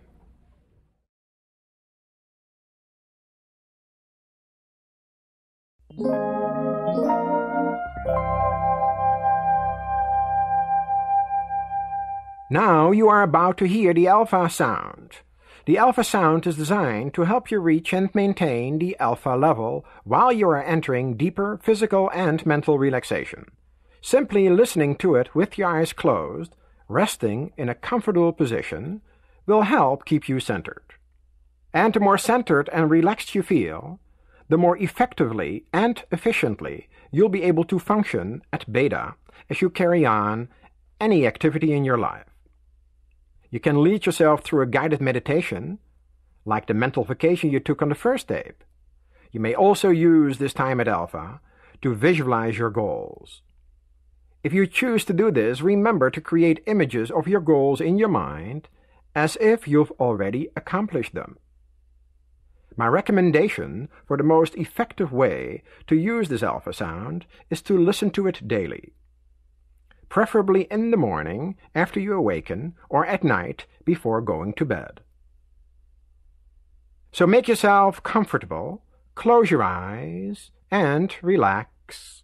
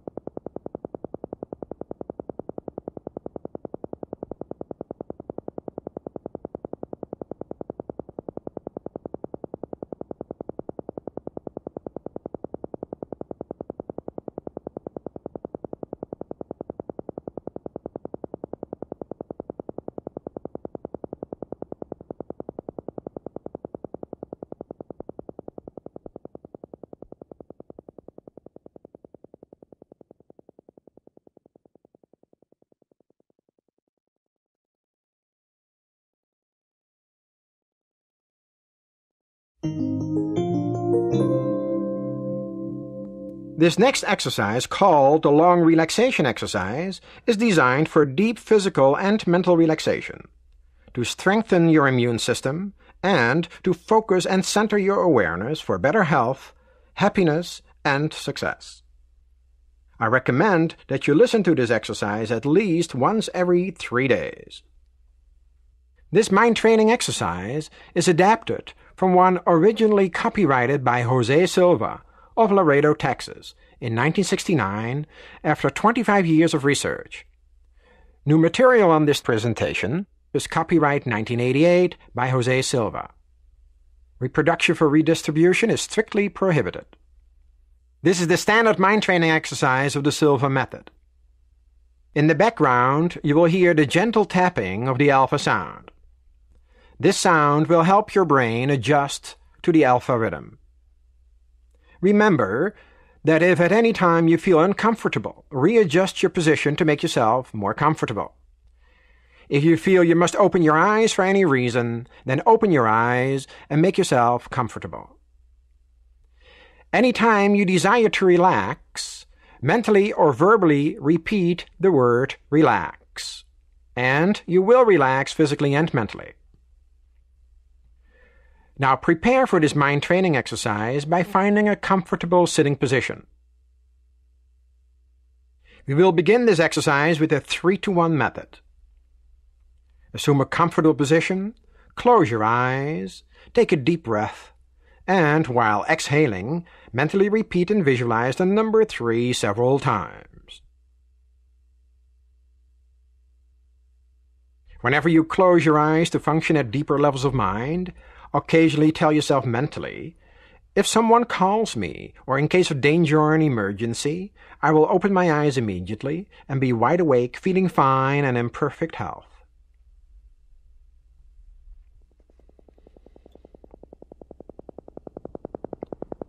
To enter the physical relaxation level 3, mentally repeat and visualize the number 3 several times. And you are at level 3. Level 3 is for physical relaxation, to learn to relax from head to toes in a matter of seconds. To help you learn to physically relax at level 3, I'm going to direct your attention to different parts of your body. Concentrate your sense of awareness on your scalp, the skin that covers your head. You will detect a fine vibration, a tingling sensation, a feeling of warmth caused by circulation. Now release and completely relax all tensions and ligament pressures from this part of your head and place it in a deep state of relaxation that will grow deeper as we continue. Concentrate your sense of awareness on your forehead, the skin that covers your forehead. You will detect a fine vibration, a tingling sensation, a feeling of warmth caused by circulation. Now release and completely relax all tensions and ligament pressures from this part of your head and place it in a deep state of relaxation that will grow deeper as we continue. Concentrate your sense of awareness on your eyelids and the tissues surrounding your eyes. You will detect a fine vibration, a tingling sensation, a feeling of warmth caused by circulation. Now release and completely relax all tensions and ligament pressures from this part of your head and place it in a deep state of relaxation that will grow deeper as we continue. Concentrate your sense of awareness on your face, the skin covering your cheeks. You will detect a fine vibration, a tingling sensation, a feeling of warmth caused by circulation. Now release and completely relax all tensions and ligament pressures from this part of your head and place it in a deep state of relaxation that will grow deeper and deeper as we continue. Concentrate on the outer portion of your throat, the skin covering your throat area. You will detect a fine vibration, a tingling sensation, a feeling of warmth caused by circulation. Now release and completely relax all tensions and ligament pressures from this part of your body and place it in a deep state of relaxation that will grow deeper and deeper as we continue. Concentrate within the throat area and relax all tensions and ligament pressures from this part of your body and place it in a deep state of relaxation, going deeper and deeper every time. Concentrate on your shoulders. Feel your clothing in contact with your body. Feel the skin and the vibration of the skin covering this part of your body. Relax all tensions and ligament pressures and place your shoulders in a deep state of relaxation, going deeper and deeper every time. Concentrate on your chest. Feel your clothing in contact with this part of your body. Feel the skin and the vibration of your skin covering your chest. Relax all tensions and ligament pressures and place your chest in a deep state of relaxation, going deeper and deeper every time. Concentrate within the chest area. Relax all organs. Relax all glands. Relax all tissues, including the cells themselves, and cause them to function in a rhythmic, healthy manner. Concentrate on your abdomen. Feel the clothing in contact with this part of your body. Feel the skin and the vibration of your skin covering your abdomen. Relax all tensions and ligament pressures and place your abdomen in a deep state of relaxation, going deeper and deeper every time. Concentrate within the abdominal area. Relax all organs. Relax all glands. Relax all tissues, including the cells themselves, and cause them to function in a rhythmic, healthy manner. Concentrate on your thighs. Feel your clothing in contact with this part of your body. Feel the skin and the vibration of your skin covering your thighs. Relax all tensions and ligament pressures and place your thighs in a deep state of relaxation, going deeper and deeper every time. Sense the vibrations at the bones within the thighs. By now, these vibrations should be easily detectable. Concentrate on your knees. Feel the skin and the vibration of your skin covering the knees. Relax all tensions and ligament pressures and place your knees in a deep state of relaxation, going deeper and deeper every time. Concentrate on your calves. Feel the skin and the vibration of your skin covering the calves. Relax all tensions and ligament pressures and place these parts of your body in a deep state of relaxation, going deeper and deeper every time. To enter a deeper, healthier level of mind, concentrate on your toes. Enter a deeper, healthier level of mind. To enter a deeper, healthier level of mind, concentrate on the soles of your feet. Enter a deeper, healthier level of mind. To enter a deeper, healthier level of mind, concentrate on the heels of your feet. Enter a deeper, healthier level of mind. Now cause your feet to feel as though they do not belong to your body. Feel your feet as though they do not belong to your body.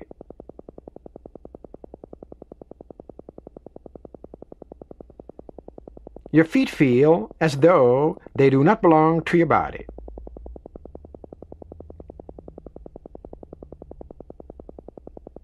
Your feet, ankles, calves, and knees feel as though they do not belong to your body.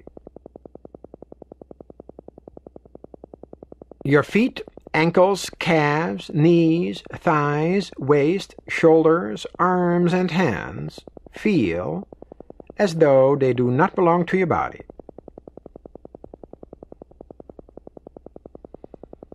You are now at a deeper, healthier level of mind, deeper than before. This is your physical relaxation level 3. Whenever you mentally repeat and visualize the number 3, your body will relax as completely as you are now, and more so every time you practice. To enter the mental relaxation level 2, mentally repeat and visualize the number 2 several times. And you are at level 2, a deeper level than 3. Level 2 is for mental relaxation, where noises will not distract you. Instead, noises will help you to relax mentally more and more. To help you learn to relax mentally at level 2, I'm going to call your attention to different passive scenes. Visualizing any scene that makes you tranquil and passive will help you relax mentally. Being at the beach on a nice summer day may be a tranquil and passive scene for you.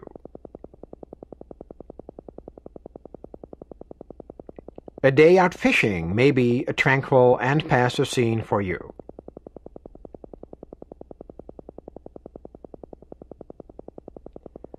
A tranquil and passive scene for you may be a walk through the woods on a beautiful summer day. There is a very blue sky with an occasional white cloud,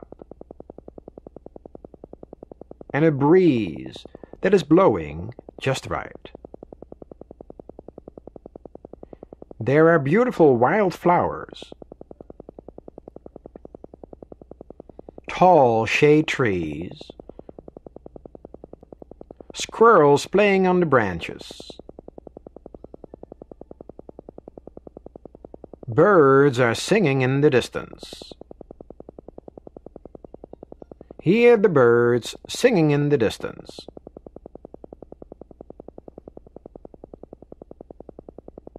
This is mental relaxation level 2, where noises will not distract you. To enhance mental relaxation at level 2, practice visualizing tranquil and passive scenes. To enter level 1, mentally repeat and visualize the number 1 several times.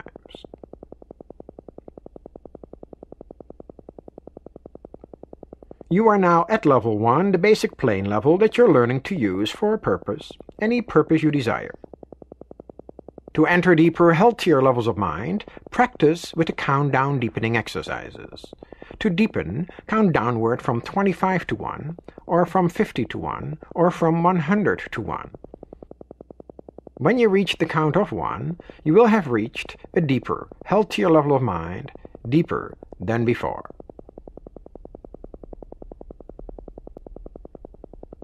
You will always have full control and complete dominion over your faculties and senses at all levels of the mind, including the outer conscious levels. The best time to practice the countdown deepening exercises is in the morning when you wake up. Remain in bed for at least 5 minutes practicing the countdown deepening exercises.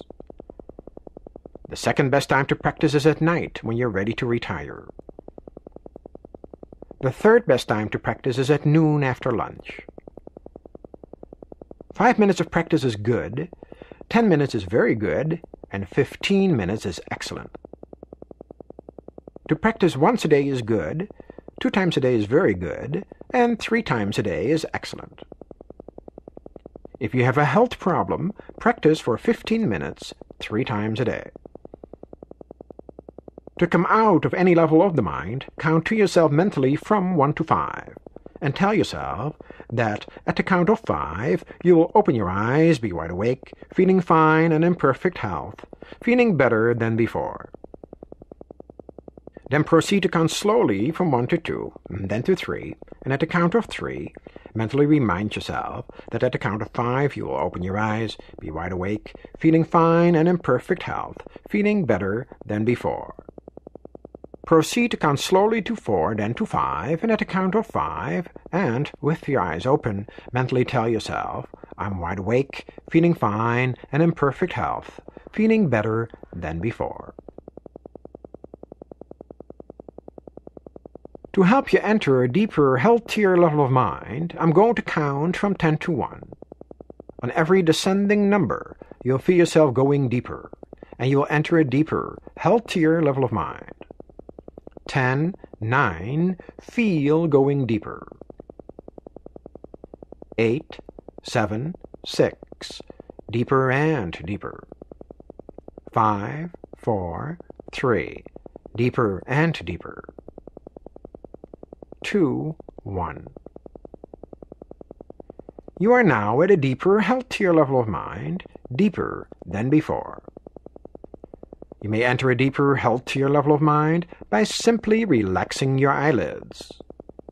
Relax your eyelids. Feel how relaxed they are.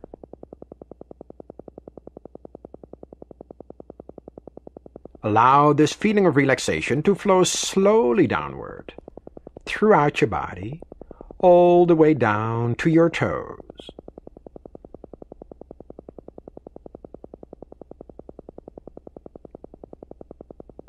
It is a wonderful feeling to be deeply relaxed, a very healthy state of being.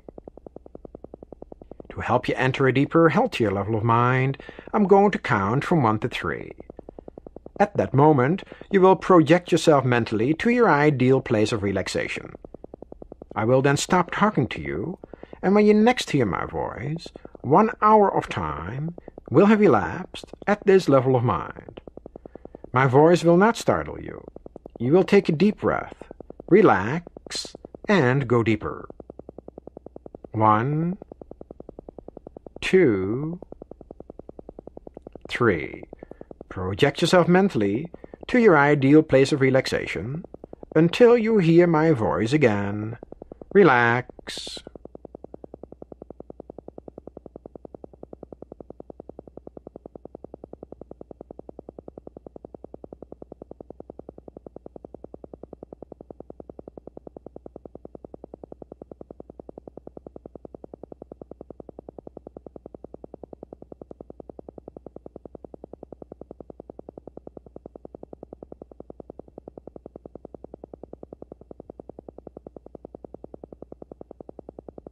Relax.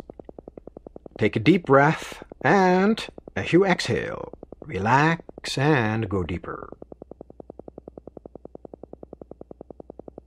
You will continue to listen to my voice. You will continue to follow the instructions at this level of the mind and any other level, including the outer conscious level. This is for your benefit. You desire it, and it is so. Whenever you mentally or verbally mention the word relax, all unnecessary movements and activities of your body, brain, and mind will cease immediately, and you will become completely passive and relaxed physically and mentally. I may bring you out of this level or a deeper level than this by counting to you from 1 to 5.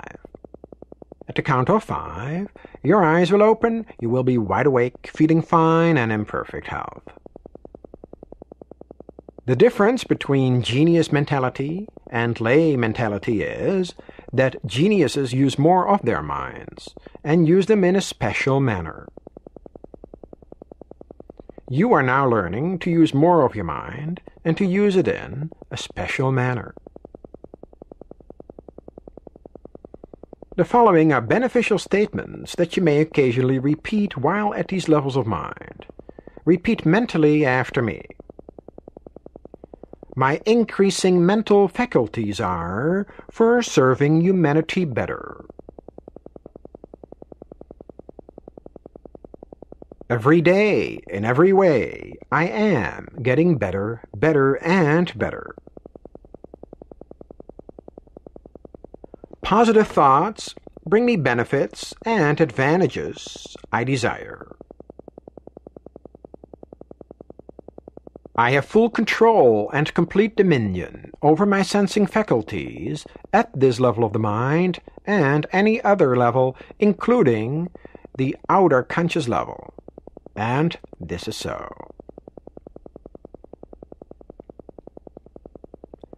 The following preventive statements are for your better health. Keep in mind that from now on, I will occasionally be speaking in your place.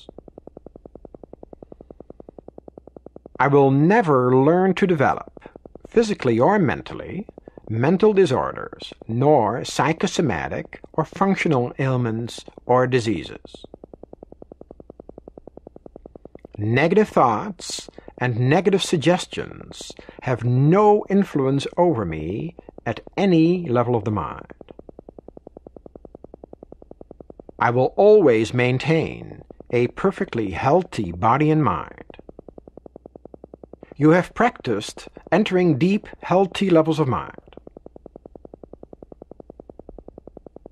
In your next session, you will again enter level 1, and you will enter a deeper, healthier level of mind, faster and easier than this time. Every time you function at these levels of the mind, you will receive beneficial effects physically and mentally. You may use these levels of the mind to help yourself, physically and mentally. You may use these levels of the mind to help your loved ones, physically and mentally. You may use these levels of the mind to help any human being who needs help, physically and mentally. You will never use these levels of the mind to harm any human being. If this be your intention, you will not be able to function within these levels of the mind. You will always use these levels of the mind in a constructive, creative manner. And this is so. In a moment, I'm going to count from 1 to 5. At that moment, you will open your eyes, be wide awake, feeling fine and in perfect health, feeling better than before. You will have no ill effects whatsoever in your head, no headache. No ill effects whatsoever in your hearing, no buzzing in your ears. No ill effects whatsoever in your vision and eyesight. Vision, eyesight, and hearing improve every time you function at these levels of mind. 1, 2, coming out slowly now. 3, at the count of 5, you will open your eyes, be wide awake, feeling fine and in perfect health, feeling better than before. Feeling the way you feel when you have slept the right amount of revitalizing, refreshing, relaxing, healthy sleep. 4, 5, eyes open, wide awake, feeling fine and in perfect health, feeling better than before. This concludes the long relaxation exercise for the Silva Method.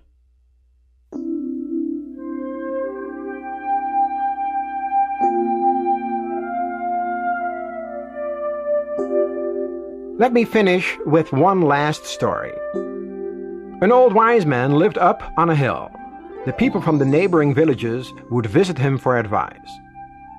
2 young boys decided to challenge the old man's wisdom. They decided to have one of the boys stand before him with his hands behind his back, a bird cupped in those hands. They would ask him, "Old man, what do I have in my hands?"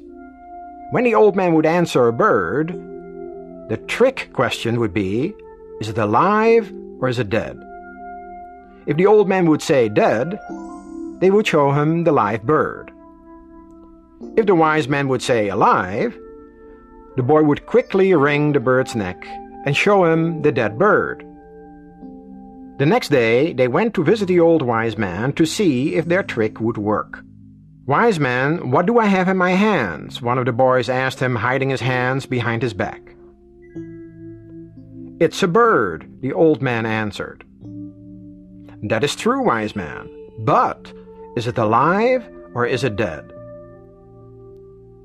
The wise man paused for a second, then looked the young boy straight in the eyes and said, "That, young man, is entirely in your hands.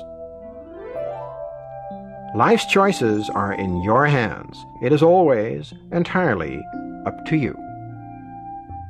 It is my desire for you to enjoy this program to its fullest and use it for continuing health, happiness, and success.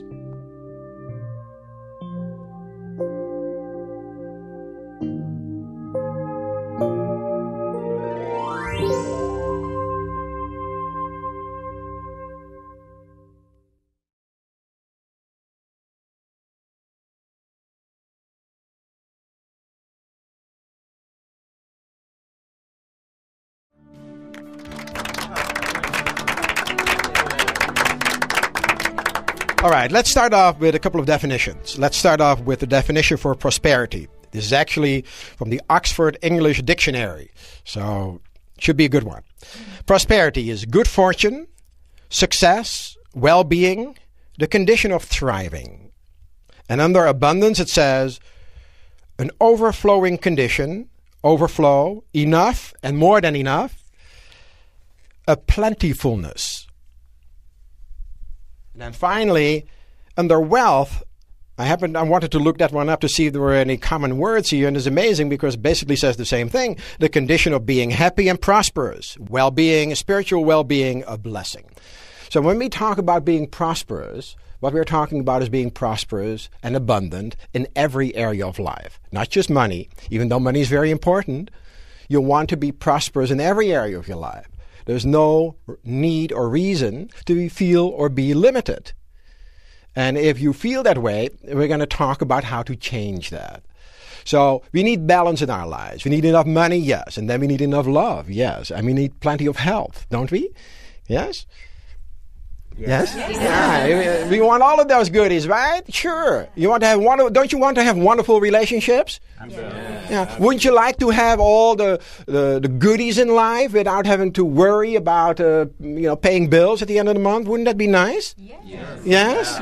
In other words, if you decide that you want to take a nice vacation and go for 2 or 3 weeks somewhere, let's say towards the end of the year, wouldn't it be nice if you say, all right, yeah, just pick the place and go without having to be concerned about, well, how am I going to pay for all of this?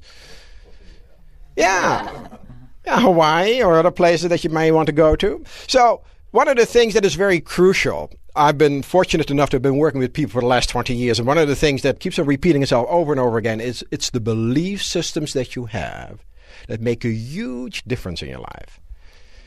Now, when people talk about prosperity, money tends to be the first thing that people think of.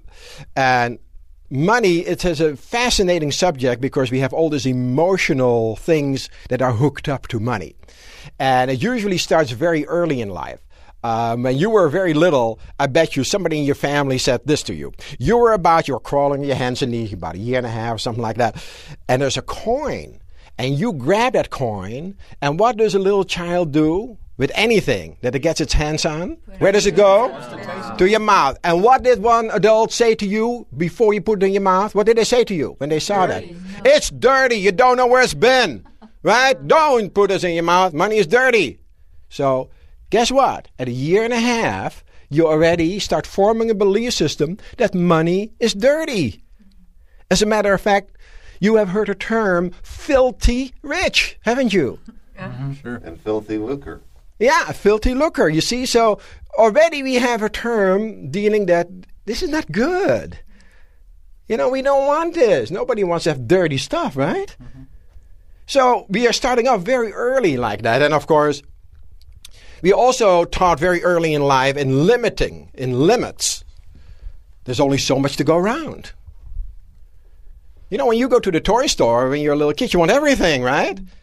So the parents, of course, who don't have enough money to buy you everything, or even if they do, they don't want to buy you everything, because that's not very healthy for you to have, buy 46 toys. I remember one of my cousins has a little boy, and he was about 3 years old, and everybody in the family brought him toys for Christmas. So he looked at this whole stack of toys, with maybe like 15 toys, and he's looking at that, and he doesn't know where to start. And he says, "Too much toys. Too much." It was too much. He got overloaded by 15 different toys that everybody had brought him. So the parents, of course, want to make you understand that this is not a good idea. So they say things like that. You say, "Well, why can't I have it?" And what do the parents answer? What do they say? "We can't afford it. We don't have enough money to buy you all of this. We can't afford it." Oh, okay. So you learn lessons along the way, right? And you learn also there's only so much to go around, and you have to be taking care of your end, because at the other end there may be a problem if you don't. Because another thing your parents told you when you did not want to eat all the food on your plate was what? Why were you supposed to eat all the food on your plate? Why? Starving children in India.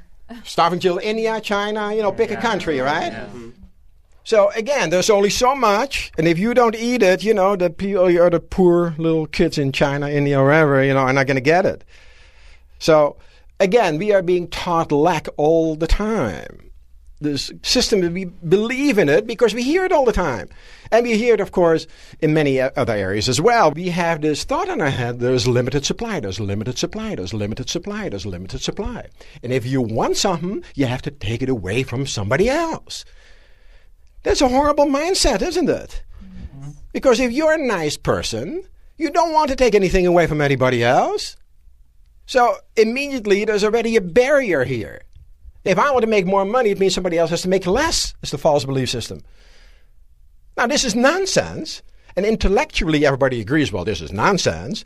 But deep inside, guess what? The belief system is that way. So you already set up a barrier for yourself. So we don't want to do that one. Maybe you've heard this one. You have to work very hard to earn money. Mm-hmm. Well, the hardest working people that I know work in the fields. And they work from sun up to sundown, and they make very little money. Pick grapes, oranges. Very little money. So if the definition of making money was to work hard, those people ought to be making the most money. Not true, is it? No. It's not true. Mm-hmm. Now, does that mean you don't have to work hard at all? It depends. You may have to have a stretch. You have to work very hard. And then you may have a stretch where the money just sort of easily comes in without you having to work very hard for it. But working hard and earning money are not an equation. That is a false belief system. And of course, the most famous one, everybody knows this one. Money is the root of all evil. Mm-hmm. Sure. Yeah? First of all, that is not a true quotation, because the real quotation is the love of money is the root of all evil, which is something entirely different, of course. Okay? And someone some years ago said, poverty is the root of all evil. And I think that's probably a much more accurate quote. How about this one? You heard this one. When you wanted money from your parents when you were a kid, maybe like you were a teenager, you say, "Can I have $50 because I want to go to a concert?" Yeah, I'm not going to give you $50. What do you think? Money grows on trees. You see how well you're programmed? You see how well you know this stuff? Well, wait a second. Money, dollar bills are made out of paper. Paper comes from what? Trees. So money does grow on trees. You see? It does. You can't take it with you. Well, that's true. But what does that have to do with anything? I mean, It takes money to make money. Have you heard that one? Yeah. Oh, there are many, many companies, including one that you may have heard of by the name of Microsoft, by Bill Gates, who started with $600. So how much money does it take? That's not necessary. There's never enough money. If that is a belief system you have, again, there's a problem, right? Money burns a hole in my pocket. Yeah, you have that one? Okay. Kim says, yeah, that's me. If money burns a hole in your pocket, guess what happens up in here? You're going to run out of it real quick, right? Of course, it burns a hole in your pocket and disappears.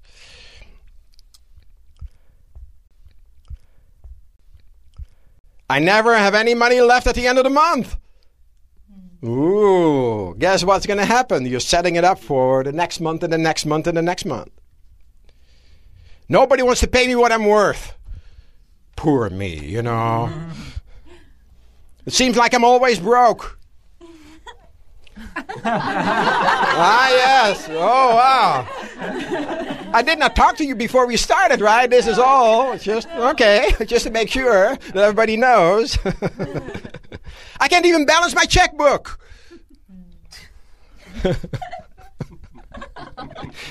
When I hit your number 5 times, you can yell bingo, okay?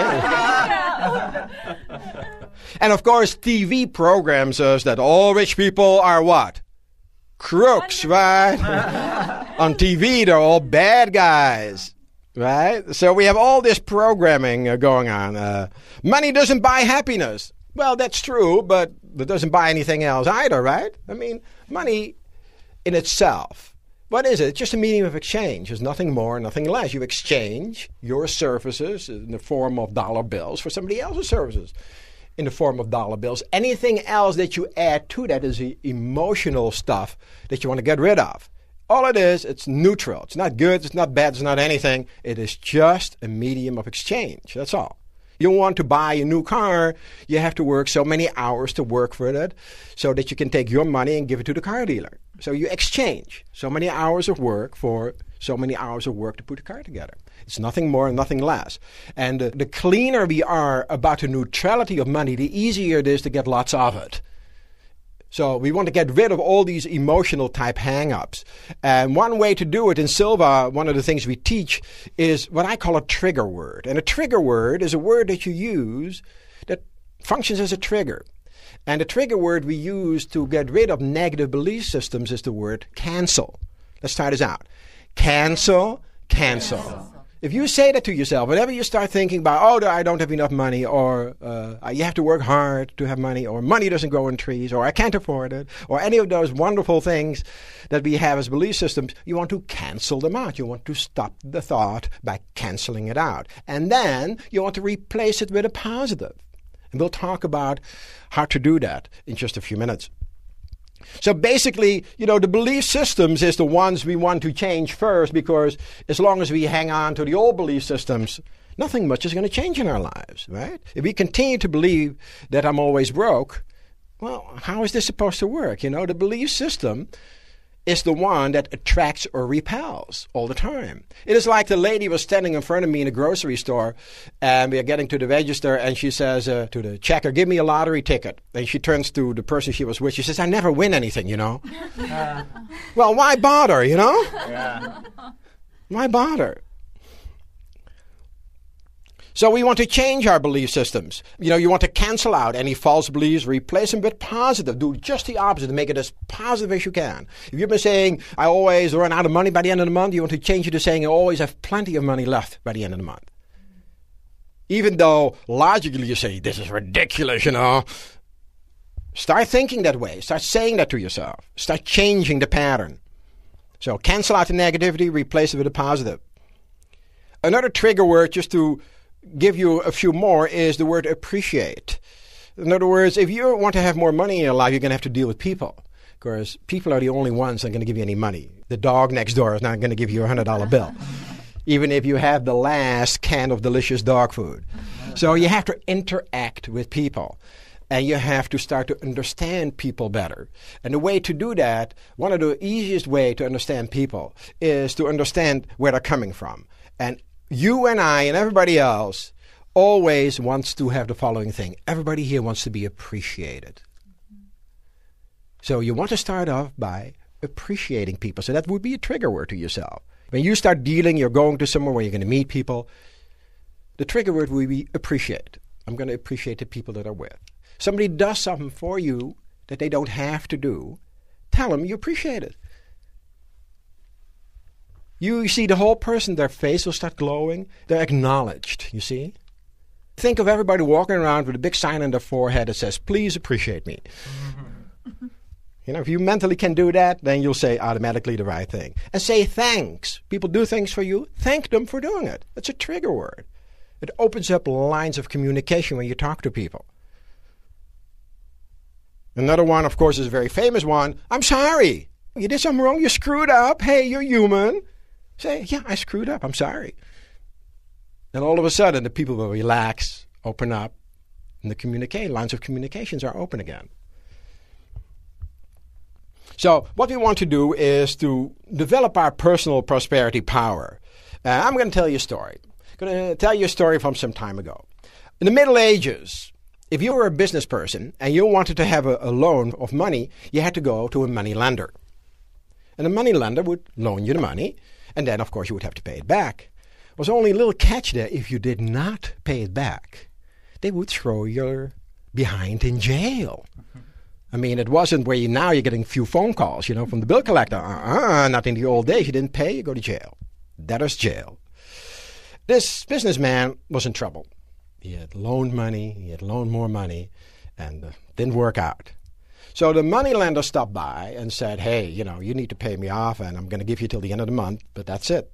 I've been waiting and waiting, been patient with you, but now it's time to pay up. Then you know what happens if you don't pay, you go to jail. He says, stop by at my house by the end of the month. He says, and by the way, bring your daughter along. Kim says, oh, I know where this story is going. So here, the businessman and his beautiful, lovely, young, sweet daughter, 19 years old, stopped by at the moneylender's house. And the moneylender said to the businessman, well, you have the money for me? And the businessman says, no, I need a little more time. He said, well, I'm sorry, can't give you any more time. He says, but I tell you what. If you let me marry your daughter, I will tear up the papers, we'll forget the whole thing, your family, you don't owe me a thing.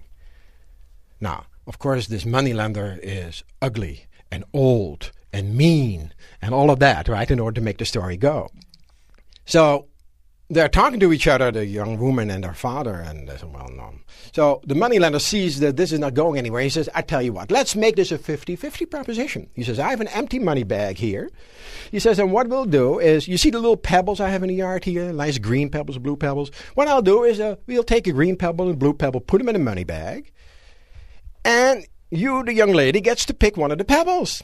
If you pick the green pebble, you're free to go. This is it. We'll tear up the papers, walk out of here. He says, however, if you pick the blue pebble, we'll still tear up the papers, but then she's going to have to marry me.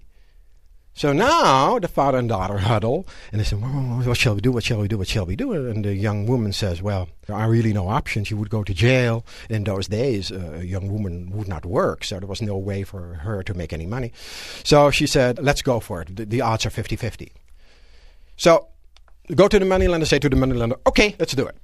So the moneylender grabs two pebbles and puts them in the bag, and as he's doing that, the young girl whose whole future is at stake notices that he puts in two blue pebbles. So no matter which one she picks, she was going to lose, right? Because the blue means, that's it, you have to marry me. The green was, you go free, right? So let's freeze the action now, back to modern time. We'll freeze the action here. Logically, what could she do? She'd go, hey, stop it. You made a mistake.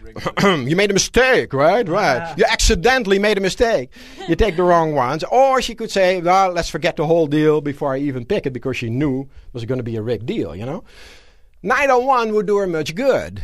But because she had been in one of my seminars, she had changed her thinking. What she did is she grabbed one of the pebbles, took it out, and then quickly dropped it in between all the other pebbles that were on the ground. And she said, oops, I'm so sorry, I'm so clumsy, I lost the pebble.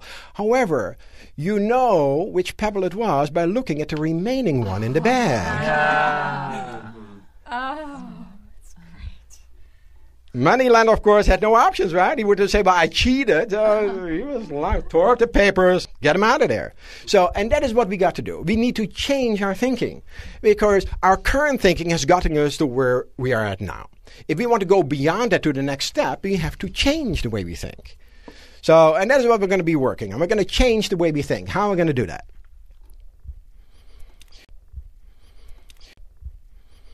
Well, first of all, we have to change our belief systems about what is happening. In other words, instead of believing in lack, we're going to have to start believing in abundance. Now, is the universe abundant? Yes. Yes. In what way is it abundant? How many stars are there in the sky at night? Billions. There's no lack or limitation there, is there? If you look at the blades of grass, are there just a few? Or is it in the billions again? If you're looking at the wildflowers that grow in the field, is there lack or limitation there? No. I mean, you hear the birds. Is there a number only that is allowed to sing? There is no limitation or lack anywhere in the universe. It is only in our own heads that lack exists. You know, that's the only place where it exists because the universe is very abundant in every area. So we have to understand that abundance is natural. That it is unnatural not to be abundant. When you and I are not abundant in every area of our lives, it means you and I are doing something wrong, and we want to change it. So, the first belief system you want to create is that abundance is always available. That if you're not getting the abundance in whatever area you want to get it in, it means that you are doing something wrong, and that you need to correct it, because it's always available. A good example I like to use is love. Can you imagine a mom saying to her 3-year-old daughter at the end of the day, well, I'm sorry, I can't give you any more love for the rest of this day because it's all used up on all the other kids? That would be a ludicrous statement, right? Right. Because there's no limitations to love, right? Well, that is it. That's the whole principle right there. It's a little bit like two children playing in the sand. You know, we have wonderful beaches here in California. I want you to imagine you're sitting on the beach, catching a few rays, reading a book, whatever you're doing, just staring at the ocean. And there are two kids playing right around you. And their parents have given them a little bucket. And in the bucket, they put sand from the beach. They put a lot of sand in there. So the kids are walking around with these buckets and they're playing. And of course, the sand is falling out and they're grabbing handfuls and they're throwing it at each other. And at a given point in time, they happen to be right around where you're sitting. They're running out of sand. The sand is gone from the buckets, and they start to cry. And you say, what's the matter? Why are you kids crying? They say, well, there's no more sand in the bucket. What would you tell them? Some more sand. Then look around you. There's all the sand you want. Just grab a handful. Can I do that? The kids say, yes. You know, put the sand in the bucket. Unlimited supply. Because what happens to the sand when you throw it up in the air? It's not going anywhere, right? It's falling down again. So, this is true for money. It's true for love. I had a lady in one of my classes once, and she said, all the good men are taken. I said, if you have that kind of a belief system, you're in real trouble. Because guess what kind of man she's going to attract if she believes that all the good ones are gone? The bad ones, right? And she sort of stopped and lights went on in her head, you know, because she realized that that kind of a thought form, that kind of a belief system will attract only the bad guys. She says, no wonder I've been having all these troubles. Yeah, you have to change your belief system. When I hear something like that all the good men are taken, or I can't find somebody good, you know, if we were to make this a project just amongst us here, a little project here, I bet you could find anyone about 1,000 possible good partners within 5 miles of where they live, if they live in a big metropolitan area like this one. 1,000. And then if you go beyond that, you know, another 5,000 or 10,000. And of course, you're not even counting the 1.5 billion people in China at this point. You know what I'm saying? The belief system is the one that's the problem, not the lack of enough nice people. There are plenty of nice people around. So, change your belief system. Now, how do you do that? You believe, you make it clear to yourself, you repeat it on a daily basis, and the mental training exercises later on we're going to actually use this, that abundance is always available to us. And that anytime we want more abundance, all we have to do is mentally open up ourselves to it. And then later on we do the mental training exercise. We're going to learn it at an inner level of the mind. Now, about what you want, there are 3 steps to take. First, what you want to do is you want to be grateful, thankful for what you already have. Very few people ever do that. Everybody says, well, give me more, give me more, give me more. Well, wait a second. How about being grateful for what you already have? That's the right mindset to have. To be grateful, if you already have good health, be grateful for that. If you already have lots of love, be happy about that. If you have $500 in the bank, hey, there are people that don't have a bank account. Be grateful for that. So be grateful for what you already have in order to attract more of what you want. That is the right mindset. That is the centered position that you want to function from, rather than one from greed, which pushes away. Just give me more, give me more, give me more is the wrong way to go about it. Be grateful for what you already have, and then allow more to come into your life. Then the next step, that's step number 1. Step number 2 is get rid of what you don't want. I bet you if I were to visit you, let's say you invite me for a cup of coffee and you show me your apartment, you show me the house, and this is where the closet is. Would we find some clothes you haven't worn in at least a year in your closet? Yes, we would. Would we find some old magazines, possibly, that you were going to read one of these days, or old newspapers or books that you bought you never opened up? Oh, yeah. Oh, yes, right? Are you, maybe get rid of what you don't want? This applies into any area of life. Do you have maybe a particular friendship where it is totally one way, where you're the only one that's being friendly and the other person does nothing but put you down? If that is true, you may want to strongly consider cutting off that particular friendship, or at least diminishing the time that you spend with that person. Because if you have somebody that makes you negative and feel down all the time, that is not being very centered.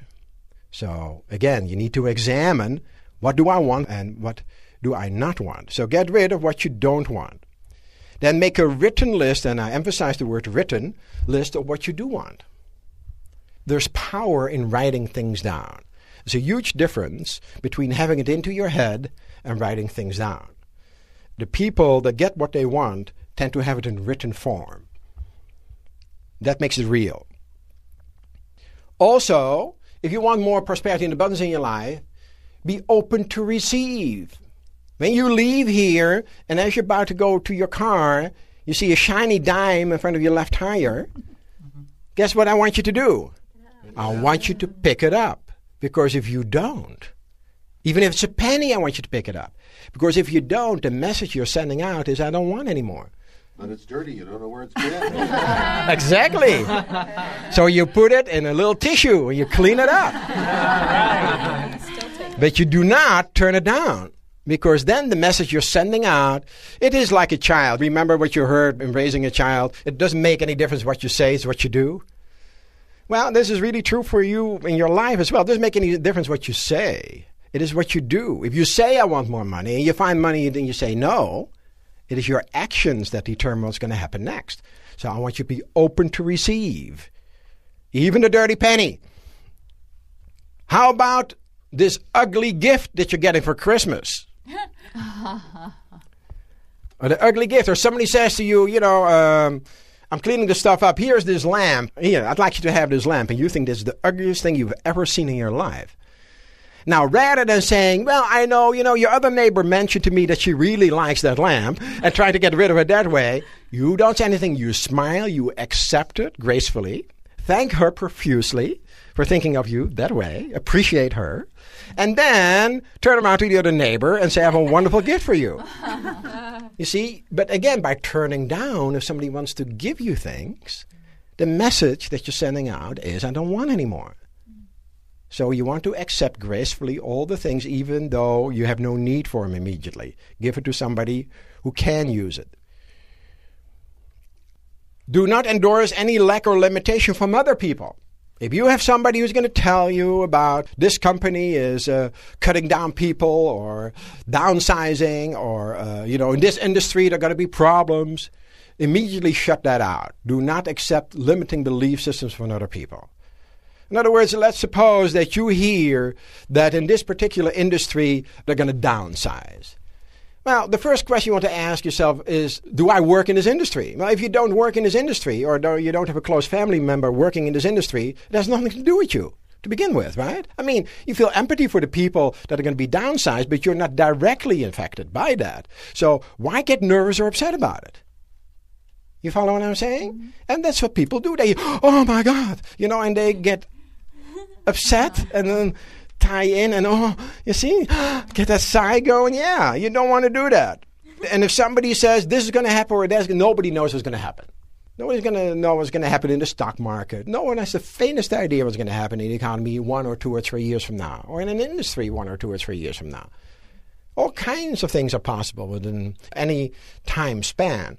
So take all these predictions with a huge grain of salt. You have to be aware of the fact that you're being influenced all the time and that you have the choice to accept or reject what other people are telling you. And what I'm telling you is to reject negativities from other people so that you can stay positive. Also, what you criticize decreases and what you praise increases. So if you have someone that gets a promotion, I want you to be really, truly happy for that person, because that means that you can see it happening in front of you. Or if somebody makes an extra $10,000, I want you to be happy for that person. I want you to praise the fact that they did it. Okay? And I don't want you to criticize, to say, oh, look at this guy driving a $60,000 car. Wait a second. You may want to drive a $60,000 car some years down the road. Don't criticize the person for spending their money. It's their money. They can spend it any way they want, right? Don't critique or criticize them. Somebody in an expensive car cuts you off on the freeway. Well, look at this. Rah, rah, rah.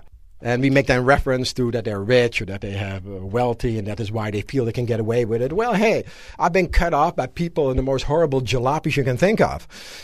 And the thought never occurred to me to say that they did it because they were poor. So why should we blame someone for, so it doesn't make any sense. Yeah. But what if the guy who gets the promotion you should have gotten? How do you deal with that? Well, first of all, you don't want to believe in limited supply. That means that is the only promotion there is? Is that the only company there is? Is that the only position there is? Is that the only department there is? You see, we believe this is it. And if I don't get one, my whole life is ruined. Then you set yourself up for a fall. So what that means, the approach to take is, when you want something, the approach to take is this or something better. I want this promotion or something better than this. And that way, you open yourself up to, if you don't get this particular promotion that you think logically is what you should get, maybe the universe has something better in mind for you. And you want to be open to that possibility rather than shut down and get angry, upset, and negative because you didn't get what you thought you should be getting. Works very powerfully that way. And let me put it to you this way. There is no one can hold down a person who has the right kind of abilities. It's impossible to do. It's like somebody trying to hold down a cork in a glass of water. Sooner or later, you have to let go of the cork. What happens when you let go? It pops to the surface, right? So if the abilities are not recognized, if your talents and abilities are not recognized at where you're at, then you want to find out who will recognize and pay for my talents and abilities, and not only set it up for yourself, well, this is the only way I want to do it. And one of the things that I always advise people is that if you want to get a promotion at work, one of the things you always want to do is go to the person who is capable of giving you that promotion. I had a lady in class who had a very similar question to yours, and she said to me, oh, I want a promotion. Good. I said, there's nothing wrong with that. I said, does your boss know about this? She says, oh, yeah, I've been hinting at this for years. I said, well, the first thing you have to understand is your boss a man? And she says, yes. So the first thing you have to understand is that men don't get hints. Step number one. It's okay to laugh at that. I'll let you do that. I'm a man, so I can take it. Men don't get hints. A lot of women think that they are crystal clear about explaining what they want, while the poor male doesn't have the faintest idea that that's what they want. I said, the odds are excellent that your boss has no idea whatsoever that you want a promotion. She says, but I've been hinting at it for years. I said, well, how have you been hinting? She said, well, I've been dropping little hints here and there. I said, that works fine with other females, but the great majority of men does not get that. You have to come straight out and say, what do I need to do to get a promotion? She says, that's straightforward. I said, oh, absolutely. I said, I want you to take a pad, paper with you, go sit down, make sure there's enough time for a discussion. I said, I have a question. I'd like to chat with you. Fine, come on down. So what specific steps do I need to do to get a promotion in this company? I said, and then you listen very carefully and you write down every step that's being mentioned to you. And when you're done, you review all the steps, make sure you got it right. And then at the end of which you say, is there anything else you can think of I may have to do other than the things you already mentioned? And the person will think, thinking. No, this is it. So in other words, what you're telling me, if I do all the things that you just listed for me, you're going to give me a promotion, right? Well, there's only one answer to that one, right? And that is yes. So what is your job then? You do all the things on the list. And you keep on showing. You know, once in a while you show up and say, by the way, remember those 5 things on the list? I did number 1, 2, and 3. Here they are. You know, documented. Getting there. So get yourself ready here. You know, start printing my business cards. You see, you make people commit. You tell them, tell me what I have to do, and then you do it. Then there is no backing or veering away. But you have to deal with the person who can fulfill, of course. If you talk to somebody else who has to talk to somebody else, then they always have that third party to go, well, I want to give this to you, but this bad person on top of you doesn't want to give it to you. But you need to become clear about what you want, first of all, in your own head. And then if other people are going to give you what you want, you need to tell them what you want. You cannot expect them to sort of mind read that. Even though you feel they ought to, they're not going to. Everybody is in their own little world, you know. They have their own things they're worried about, their own concerns about it. You are one of 50 people they're dealing with. You have to keep that in mind. You have to understand human nature, right? And you have to also understand that a lot of people will not take any action unless they're pressed to do something. So you need to set it up where there's some pressure here. And the pressure is, tell me what to do, and then you do it. That's pressure, right?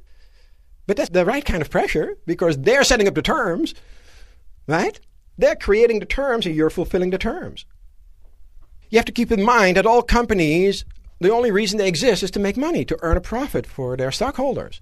If they're a large company or if it's a privately owned company, for the people that own it. That's the only reason for their existence. I mean, they may want to do all kinds of wonderful things, and they may want to help, and they want to provide wonderful services and products, but unless they earn a profit, they're not going to exist.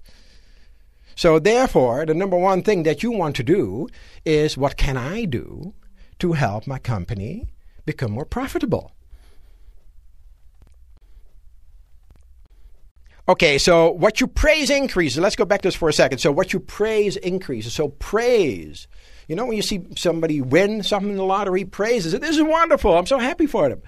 When you see somebody get a promotion, be happy for that person. Because let's help this person get another promotion so you can take their place. If you want a promotion, you should do everything in your power to help this person above you get promoted to a higher level. Because first of all, if you do everything in your power to help this person, they're going to be very appreciative of that. Because they understand real quick what's going on, right? And you may want to actually come straight out and tell them that. I'm a very firm believer in coming straight out and telling people exactly what it is. Say, I tell you what, I'm going to do everything in my power to help you get a promotion. Now, of course, on the flip side of that, what I would like you to do when you do get a promotion, I want you in the strongest possibly terms to recommend me for your old job. Fair enough, Kim? And what is Kim going to say? Yes. You see? Yeah. It's not hard. You understand how people think, right? It's not hard. You help me, I'll help you. Okay. Also, a lot of negativity comes from the news. I don't want you to go on any diet except a news diet. If you are in the habit of listening to the evening news before you go to sleep, I would strongly suggest you stop doing that. Because that is what you take to sleep with you. All the problems and negativities and murders and killings all over the world. That's not a good way to go to sleep on because your subconscious will keep on working on that. So does that mean you have to give up the news? No. You can still watch the news, that's what you want to do, but after that, then read some positive, interesting, motivating material. Or listen to some wonderful tapes maybe. And then go to sleep. In the morning, don't turn on the morning news shows. Of course, that's the same thing. Again, you hear all the stuff that's been happening in the last 12 hours. Put on some nice music, some positive things that you like. You enjoy some music. I like Latin beat, so kick on some nice Latin music. Makes me positive. You know what I'd like you to do? I'd like you to make a list of all the things that make you feel good. Before you go to sleep tonight, I'd like you to do that. Make a list of all of the things that you do that make you feel good. When I'm tired and a little if I take a hot shower, it makes me feel great afterwards. Shower, for me, does it. Every time.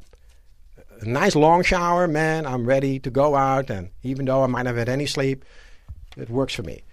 Going to your alpha level, of course, is a real good centering way of doing that. Listening to music for a lot of people gets them up, the right kind of music. What kind of things did you do, you guys? Tell me. What kind of things do you do that make you feel up and good? Spending money. Spending money, Kim says. But you also have a belief system that money runs out at the end of the month, right? Isn't that the one? Cancel that, though. All right. Hey, she's getting it. She's getting it. Cancel, cancel. Spending money, but spend it in the right way. In other words, don't spend money to make you feel good. Find a healthy substitute for that. Because now you create another problem, right? If you spend too much money, then you're going to feel bad about spending so much money, feel guilty about it afterwards, right? And then, of course, you have that stuff sitting that you bought, and it's sitting in a bag somewhere, in your closet somewhere. And then one of these days, you're going to return it for a refund. And then what happens is, you don't do that for about 2 or 3 months, and then you forget where the receipt is. Oh, dear. Do I know you? Yes. No? Not sure? When I give too much, I love giving. Giving? Sometimes. Okay. And so sometimes I overdo. So Well, but it's perfectly okay to give gifts to other people, but don't do it to make you feel good. well, I just Do it can't out of the do it. pleasure of giving, not I feel down today, so I'm going to buy stuff to give to other people because that is going to make me feel good. Find a healthier substitute for that, such as maybe do 10 jumping jacks or, run around the blocks or boogie to some music for 20 minutes. Find a healthier substitute. Once you feel good, then go out and buy some gifts. And people appreciate the gift itself, not how much it cost. So you can buy gifts for $2 or $3 that people are going to be far happier with than one that costs you $80. Because if the $3 gift is exactly tailor-made to what they really like, they're going to be far more appreciative of than the much more expensive gifts that they feel so-so about. Hand-drawing a card and personalizing to what they know I like, that is to me far more worth than a $200 whatever. So you can still give the gifts and be happy about giving, but do it when you're feeling good, not when you're feeling bad. Thank you. Okay. So the news fast we're talking about, let's finish that up. One way of doing it is just read the newspaper, because if you read the newspaper, you can choose what you want to read. If you listen to it on radio or TV, you basically are letting in everything. So by reading, you can pick up and choose what you want to read.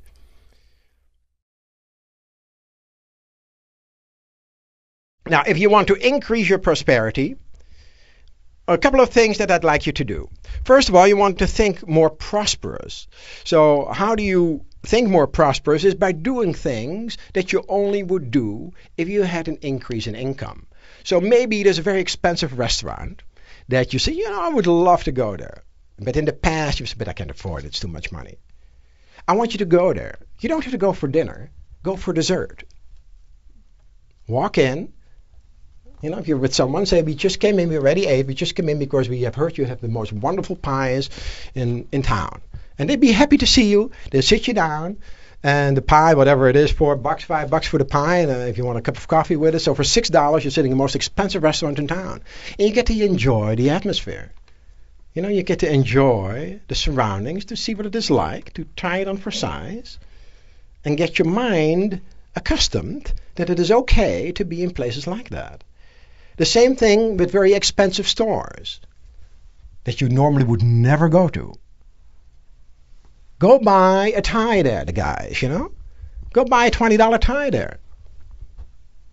You don't have to spend $1,000. Go buy $20. Get used to feeling comfortable shopping for things in that kind of a place. Get your mind conditioned to that. And sometimes, by the way, these huge, big, expensive stores have little sales on, like 50% off sales, where it's actually cheaper to buy it there than it would be to buy in your regular store.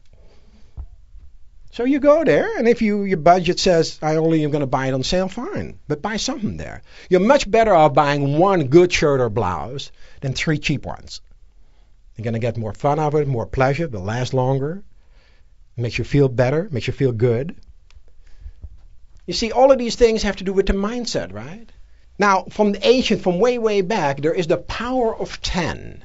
And the power of 10 says if you want to increase anything, write it down 10 times. It's a very ancient belief system that has been used for many hundreds of years. You know, secret knowledge type thing where that is not being given out. So if you want, let's say, so much money in the bank, you would write it down 10 times. If you want to get rid of anything or diminish it, write it down 15 times from the same old belief system. You want to get rid of your debts? So all my debts are paid 15 times. No more debts, 15 times. So to increase, you want to use the power of 10. To decrease, you want to use the power of 15. Of course, this is hundreds of years old and is being passed on from one group to the other group, the power of 10. The number 10 seems to be a powerful number anyway. As a matter of fact, I like to tell my students to use the power of 10 when they write checks. In other words, when you write a check to someone, expect 10 times that in return. Isn't it a nice way of doing it? You send a check to somebody for $300 or $400 or $500, or you pay your rent or your mortgage, and then you expect 10 times that back. So you pay $500, you expect $5,000 to come to you from, you don't know where it's going to come from, but you're going to expect it to come to you in some way, somehow, some form.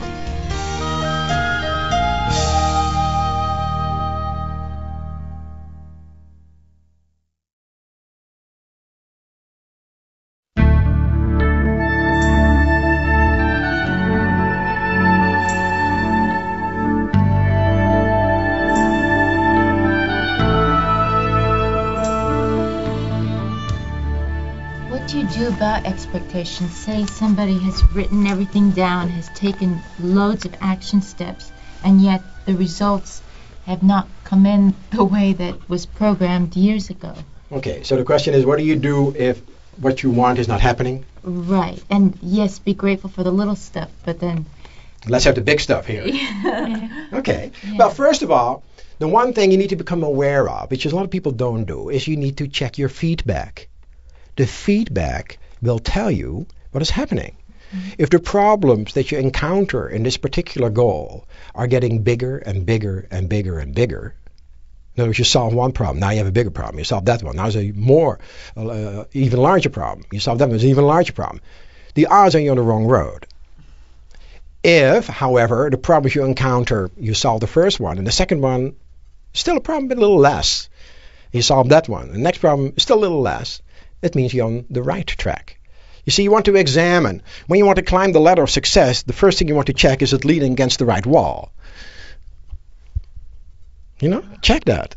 Because sometimes people have goals they have that are old goals, and they don't want them anymore. But they still have that old goal because they set it 5 years ago, or somebody else set that goal for them. Like a family member or somebody else says, well, you ought to do this, you ought to do that. And you say, okay. This is not your goal. So check your goal. The first thing you want to do is check your desire for it. Do you really, truly want it? Are you willing to do all the steps necessary to get there for this particular goal? Are you willing to spend, let's say, an extra 10, 15 hours getting yourself educated in this particular area, reading up, doing research? Are you willing to do this? People say, well, I don't know about that. Well, maybe you really don't want to go. Mere wishes doesn't get the job done. The universe responds to people that are very clear about what they want. Mm-hmm. If you ever want to test that out, next time you go to the mall, they usually have one big store to one side of the mall and one big store to the other side of the mall. Pick one of those. And while all the people are sort of milling around, window shopping, I want you to pick a goal, that your goal is to reach the other side of the mall quickly and decisively. And then you start walking, and an amazing thing is going to happen. The people make a path for you. They will just move out of your way because you're the only person in the world that has a particular destination in mind. Everybody else just milling around. And that is how it happens in real life. So you need to be clear about what you want. That's step number one. Take all the time you need to first become clear about what you want, because it all stems from there. And really examine. And ask yourself the question, am I willing to pay the price to get this? Because there's always some kind of a price tag attached. And the price tag could be giving up some leisure time. It could be having to do some additional travel. It could be having to do more studying. It could be many, I don't know, you don't know. And sometimes you may not have to do these things, but you have to be willing to do these things. The key word here is the willingness. Now, let's suppose that you do, that you pick a specific goal and that you're willing to do the steps necessary to get to your goal. Then you check the feedback. And if the feedback becomes more problems, then look for a different road to get to your goal. This particular road is not getting you there. Doesn't mean you have to give up your goal. It just means that you have to use a different avenue. Because the universe is giving you a report card every day, telling you never have to wonder how you're doing. Check to see how the progress is. Are there problems? More and more problems? More and more? Check it out. Maybe you're hacking your way through the jungle and 10 feet away is a nice freeway. You don't want to do that one, right? Don't want to reinvent the wheel. So check your feedback. That is very powerful. And basically, one of the things you want to work with are your strengths. Do things. Find out what you're good at. You already really know. It's just a question of getting it to the surface. Questions to ask yourself are, what did I say I wanted to do when I was a child? What did you say you wanted to do? Did you say when you're 6 years old, I always want to be this or have this or become this? And then did you forget about your dream? Because so-called lies realities said, well, there's no openings in a particular field, or it takes 8 years of study to do that. I need to earn money now, so I better find another job. So, what do other people say that you're good at? What do other people say? Your friends at work, your friends at home, your relatives, what do they say that you're good at? And ask them if you're not sure. So, by the way, I'm doing a little project that I learned in the seminar here. One of the things I want to know is I'm supposed to make a list of all the things that I'm good at. Can you tell me what I'm good at, in your opinion? And you'll be amazed what you're going to hear, because the odds are that you take it totally for granted that you can do that. Of course, it comes easy to you. It's natural to you. So to you, it's no big deal. Yeah, to you, it's no big deal. I had a lady in my class a couple of months ago, and she says, everybody has been telling me all my adult life, that I'm a great cook. She said, but what can I do with that? I said, you know that one of the quickest growing occupations is going to be a personal cook? Mm-hmm. If you're really great at cooking, if you let your friends and neighbors in your neighborhood know that instead, when they come home, that you will have homemade cooking available for them, all they have to do is stop by, pick it up, you're going to get lots and lots of takers. What a neat idea. People are tired of the quick, fast food stuff. They don't want to stop by. They want to go home. And here, a block away, every day, nice fresh menu. And you cook for 10 or 20 families in your area. You stay at home. You don't have to go out. Don't fight rush hour traffic. She's doing it now. It's a lady in one of my classes. She's going at it. She's doing it. She started it immediately. That's what I like. Give out an idea. I want people to go out and do it now. Don't wait. Go for it. So again, here, this is a skill that nobody thought had any value. This is what you want to do. You want to find out what you're good at, right? Number one. And then you want to find out what do people want. And then you find a match. In other words, take your skills and match it up with what people want. Match it up with what people want. I had a salesman. He was great at selling, he said to me. He said, but the one thing that he hated the most was making phone calls to set up appointments. I said, do you know someone who is great at making phone calls? He says, yeah, my wife is wonderful at it. I said, well, have you ever considered asking her to make phone calls for you? He said, no. I said, well, gee, I would suggest you go to her and say, honey, how about if you and I are going to make a nice cruise by the end of the year? If we increase my income by 36%, the price is going to be a nice cruise to wherever you want to go. You think she might be interested in making some phone calls for you? And she says, oh, yes, she would love that. So right around him, Here he's doing something that he hates to do, he's not good at. I read a story about the 1988 Olympics. And the coach of the ping pong team, it's table tennis officially, right? But I call it ping pong. The coach of the ping pong team was interviewed and asked, because they have all these people from China who are just winning all the medals. And so the Chinese coach was interviewed and asked, he says, well, how do you people train? And he says, they train 8 hours a day on their strengths. And the interviewer said, excuse me? He says, you don't have them train on the weaknesses? And he says, no, they spend some time on the weaknesses, but they spend almost all of their time developing their strengths, making them stronger, stronger, and stronger, and stronger. He says, for instance, the guy that won a gold medal, he says his backhand isn't very good, but his forehand is so good that people are happy to get the ball back, never mind trying to get it to his backhand. Oh, wow. You see? So check your strengths. What are you good at? And then work with it. Find an element within your current work to develop that. If you are a wonderful organizer, go to somebody in your office who is in charge and say, I want to help you organize this office. I want to work half time of what I'm doing now. The other half time, I want to organize this office because it's going to increase productivity. I figured it out in little numbers form. I figure I can improve productivity by 20%, which should add 10% to your bottom line. Are you interested in adding 10% to your bottom line? Well, who isn't, right? So you get to work within your strengths now. Guess how you're going to feel when you work in an area that you already have a natural feel for, a natural strength for. How's that going to make you feel? Good. It's going to make you feel very good. Everybody enjoys doing things that they're naturally good at. Think about that.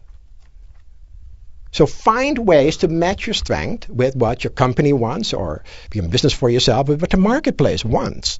And one of the biggest misconceptions is still being taught is to find a need and fill it. That's not true. Many people have gone broke trying to fill needs. What you want to do is find a want and fill it. People spend their money on wants, not on needs. An old bum is standing in front of a couple of stores. He has one shoe with the sole is plopping off. Shoe store on the one side, liquor store on the other side. And you come by, and he says, look at my shoe. I need a new pair of shoes, man. He said, look, new pair of shoes, I can get them for $10. Can you help me out? And you say, well, how much you got? He said, I got $2. He said, okay, here's $8. Go buy yourself a new pair of shoes. And you walk away, and all of a sudden you get this funny feeling, and you look around to see, is he going to go into the shoe store, or is he going to go, by any chance, into the liquor store? Which store do you think he's going to go into? He wants to buy a bottle of booze, and he needs a pair of shoes. What's the answer? Liquor. Yeah, people do what they want, not what they need. And you need to understand the difference. So a need and a want combined, that's it. You can combine two. They need it and they want it. That's perfect. So find out what people want, and then you provide it, if that is one of your areas of strength. Let's talk a little bit about how to be a great communicator. You know what? Every great communicator is, first of all, a good listener. You ever observe that? Most people do not listen. What they do in their head is you're talking to them, and you think they're listening to you. But what they're doing in their head is they're thinking about what they're going to say as soon as you shut up. See, they're not really listening to you. They're listening to you with half an ear. And the other side of the brain is very busy trying to figure out how they're going to answer you or what they're going to ask you next. And sometimes I do interviews with people, and I can literally see that. I look at the interview, and I see the interviewer already trying to formulate the next question in his or her head. And I'll stop him. So wait a second. Pay attention to the answer I'm giving you now, because there's a lot of value in this for you. So before you start asking me the next question, let's listen to the answer to the first question. Because if you only want to ask questions, you're not going to learn anything. Listen to the answer and do something with it. So you want to become a good listener. How do you become a good listener? By focusing your full attention on the person that you're with and who is talking to you. So all you need, any distracting thoughts, set them aside. Stay focused. Stay focused. And that is how you become a great listener. As a matter of fact, I'm going to give you something to do. Next time you go to a get-together where there are a lot of people that you don't know, I want you to have somebody that you know a friend of yours, and you say, I'm going to talk to this person over there. And after I'm done talking, I want you to go to this person and ask them, after I'm gone, what kind of a person that I am. They don't know me. You've never heard of me before, right? And I want you to go to this person, and I just want you to talk to this person. I don't want you to say anything about you. Just talk about them. So if I were to be talking to Diane, for instance, I say, hi, Diane, how long have you been living here? About 15 years. 15 years. Do you enjoy living here? Yeah, I like it a lot. Like it a lot? Where did you live before? New York. New York? Ooh, a little colder over there, right? A lot colder. How about the difference in lifestyle between the East Coast and the West Coast? I actually like New York better. A little why? Because it's more about thinking and it's more cerebral than out here. More energy? Yeah. Not as It's laid exciting. back, Yeah, right?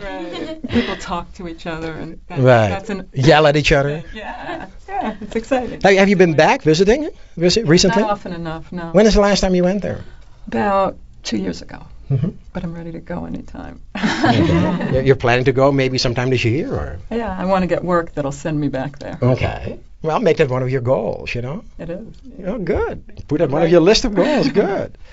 Now, let's suppose, Kim, you go over to Diane and ask her, the guy that you just saw over there, what kind of a guy is he? Ask her the question.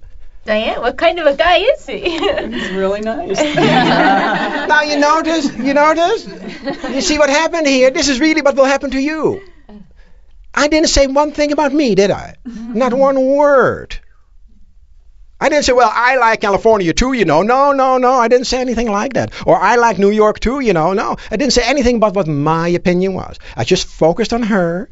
I paid attention to her, didn't look at anybody else, didn't think of anything else. I was just very focused and listened very carefully to what she had to say. And my questions were directly to her answer, not out of left field, right field. It is so flattering to have somebody pay total attention to you. You cannot help but like that person. Absolutely. So become a real good listener, and you become a great communicator. You see? And the people say afterwards, boy, she was really nice, and boy, she's intelligent too. Because, you see, they're going to give you all kinds of wonderful qualities just because you listened well. Wonderful qualities just. Many salespeople miss the boat totally. If any salesperson is here or listening to this tape, I want you to not start talking about what you have to offer unless you first have literally interviewed the person you're talking with and gotten all the information. And then only then do you turn around and fit what you have with what they just told you and make it fit in. Many people lose many sales because they're talking about areas that the person listening to has absolutely no interest in. And talk to people on their terms. In other words, you have to talk to people in their areas of interest. So if I were to continue to talk to Diane, let's suppose I was trying to sell her something, and I had chatted with her, and she's telling me that she likes to be able to talk to people, to have friends and what have you, you know. And I say, let's suppose I have a charm school or something like that I wanted to enroll in. And I say, you know, if you were to enroll in this particular school, you will find it even easier to talk to all kinds of people. Is that something you would be interested in? Absolutely. Now, I already know that, right? Because she told me that she's interested in that as one of her reasons she wants to go back to the East Coast. So I tied in what she already told me she's interested in with one of the features of my product or service. See how easy it is if you do it on that basis. You don't have to high pressure anyone. Find out what the person wants, and then if you have something that will fulfill their wants, you give it to them. See, many of the great salespeople do it all like that. Great salespeople are not backslapping high-pressure people at all. That is a total misconception that we have because of movies and TV and what have you. They are very good listeners. They pay real attention. They remember what you said. And then they find the features in their product that match what you want. And then you walk away and you feel good about having purchased this product. And that's how it's supposed to work, right? That you feel good afterwards.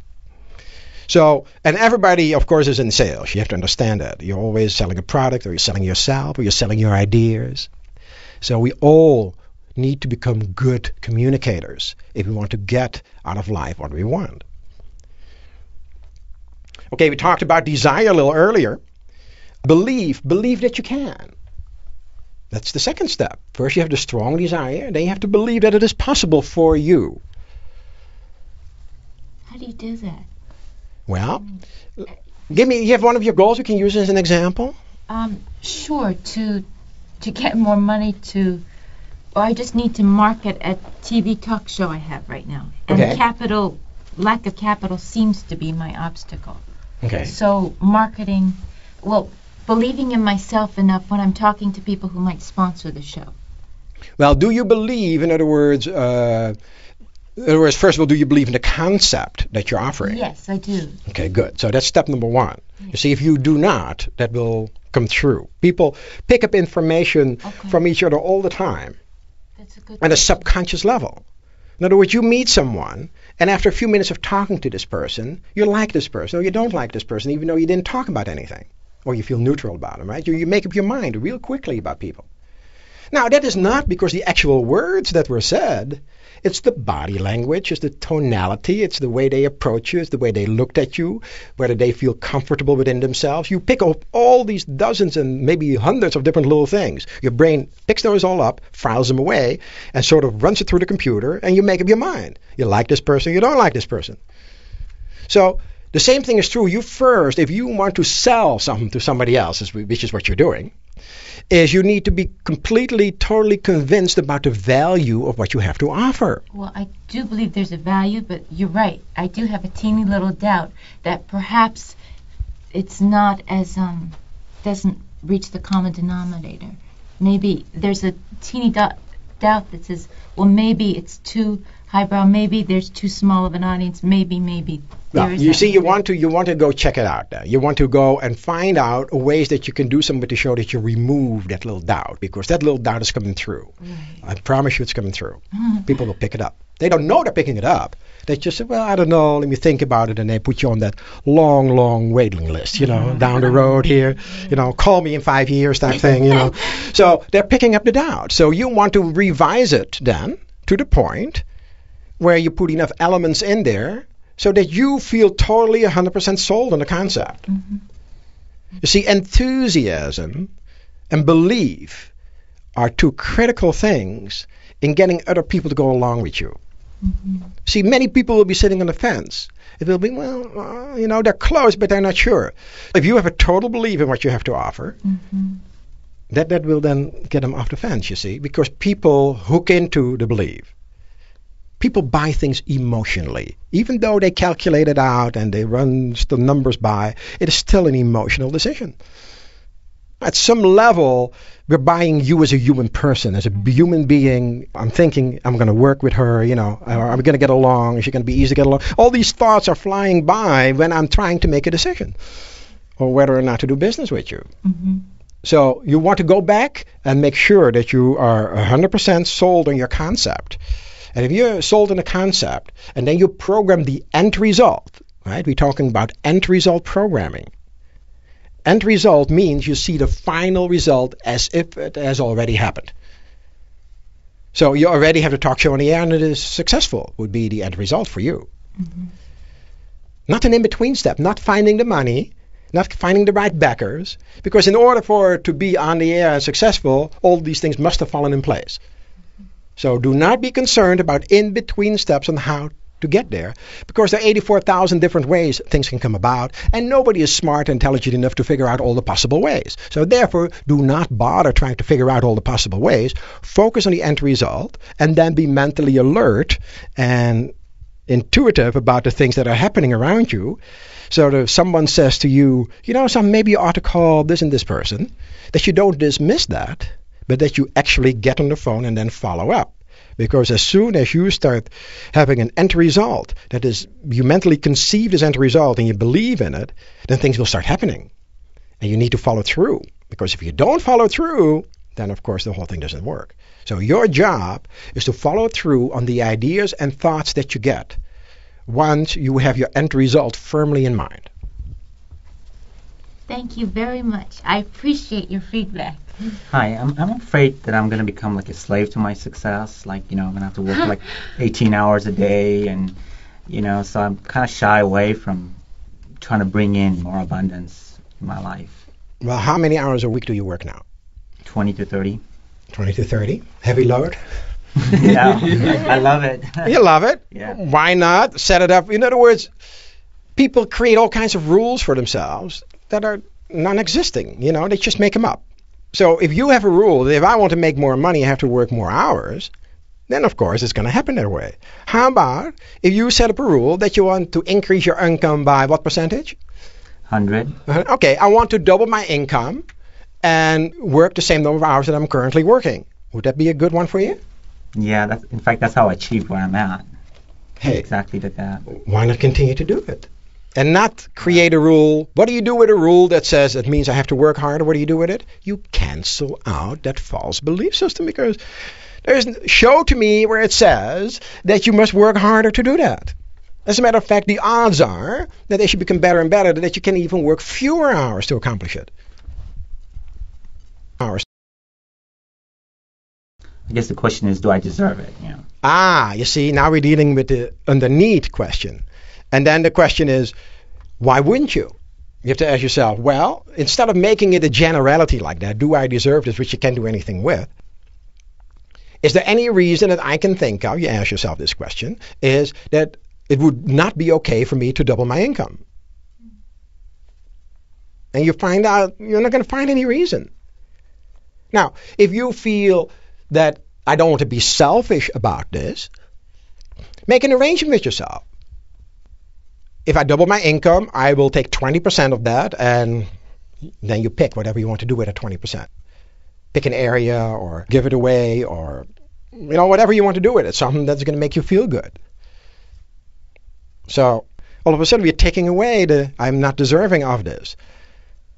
By having you identify why specifically don't you deserve that? Well, if you can't come up with any reason that you really don't, it's just some vague thought that having too much money is bad, or you have to work really hard to earn it, which is, of course, another belief system that you have, right?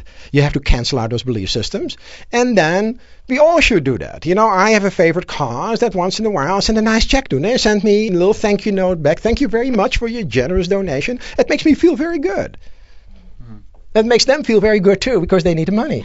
So you find something that you really enjoy or like, or something that you believe in, and you set it up for yourself. I'm going to double my income and I take X percentage of that, and I will give it to them. Have other people participate in it.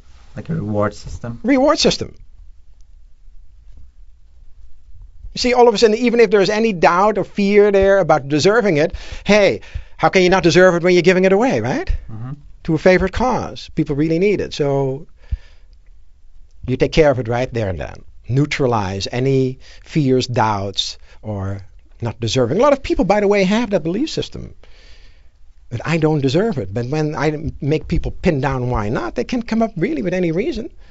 And all of a sudden then it will go away, because if you cannot come up with any reason, then go for it, right? Right. And by the way, there's something that I really want you to do. If you have a goal, I want you to celebrate. I want you to enjoy it. And not go, okay, I did this one, let's go to the next one. No. Stand back. Have things in balance. Enjoy life. Have a good time with it. Take people you like out for dinner, party. Have a good time. And then relax, and then you set up your next goal. But enjoy your accomplishment. Don't be rushing off to the next thing. Stand back from it. Smell the flowers a little. So you do things like that to balance things out. Because fine, you're doubling your income. So financially, you're very happy now. You're still only working 20 to 30 hours a week. So hey, there's no problem there. So you have this time. What are you going to do with this time? You want to do something useful with it. Don't watch TV and stuff. Old reruns. You've seen those before. So go do some fun. Pick something that you really enjoy. The person you're with also really enjoys. And both of you go out and do it. And you can make that part of the reward system. Set up a little reward system for yourself. Okay. Thank you. You're welcome. And then expectation. And that is to expect it to happen. Now, expectation, so we have desire, we're going to believe it, and then we're going to expect it. We're going to think it is very natural for this to happen. And when you have any doubts or fears, what do? You cancel them out. So if you have those three ingredients, you're going to get to your goals the quickest way possible. So those are powerful tools that you have there. Now, yeah. How does timing figure in all this? In other words, is there a certain point where you've been doing it and you're not sure if it's coming through and you just have to be more patient? or is your ladder against the wrong wall? Well, yeah, timing. You see, people tend to use time and sort of say, well, it has to happen by that and that date. Well, you may be off. Maybe it will take longer, and maybe it will be less. So I would be very loose on the time element. As far as when you do your visualizations at alpha, there is no time there. So at alpha, you want to already see the whole thing done, accomplished, meaning now.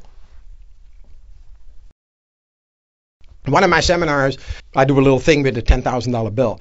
And one of the gentlemen in my class came up to me during the break. He says, I love everything, but I have a hard time believing that I can get an extra 10 grand without having to really work for it or really do things for it. Because the way I set it up is an extra $10,000 is going to come to you. And I said, well, I know that goes totally against any and all of your old belief systems. I said, but you just go with it and see what happens. He says, because to me, it would maybe 3 months, 6 months, 9 months, a year, I could say, but now? I said, yeah, you work from the now. I have it now. It may take 3 months or 6 months before it materializes, but mentally you already have it. He says, okay. I got a call Monday afternoon.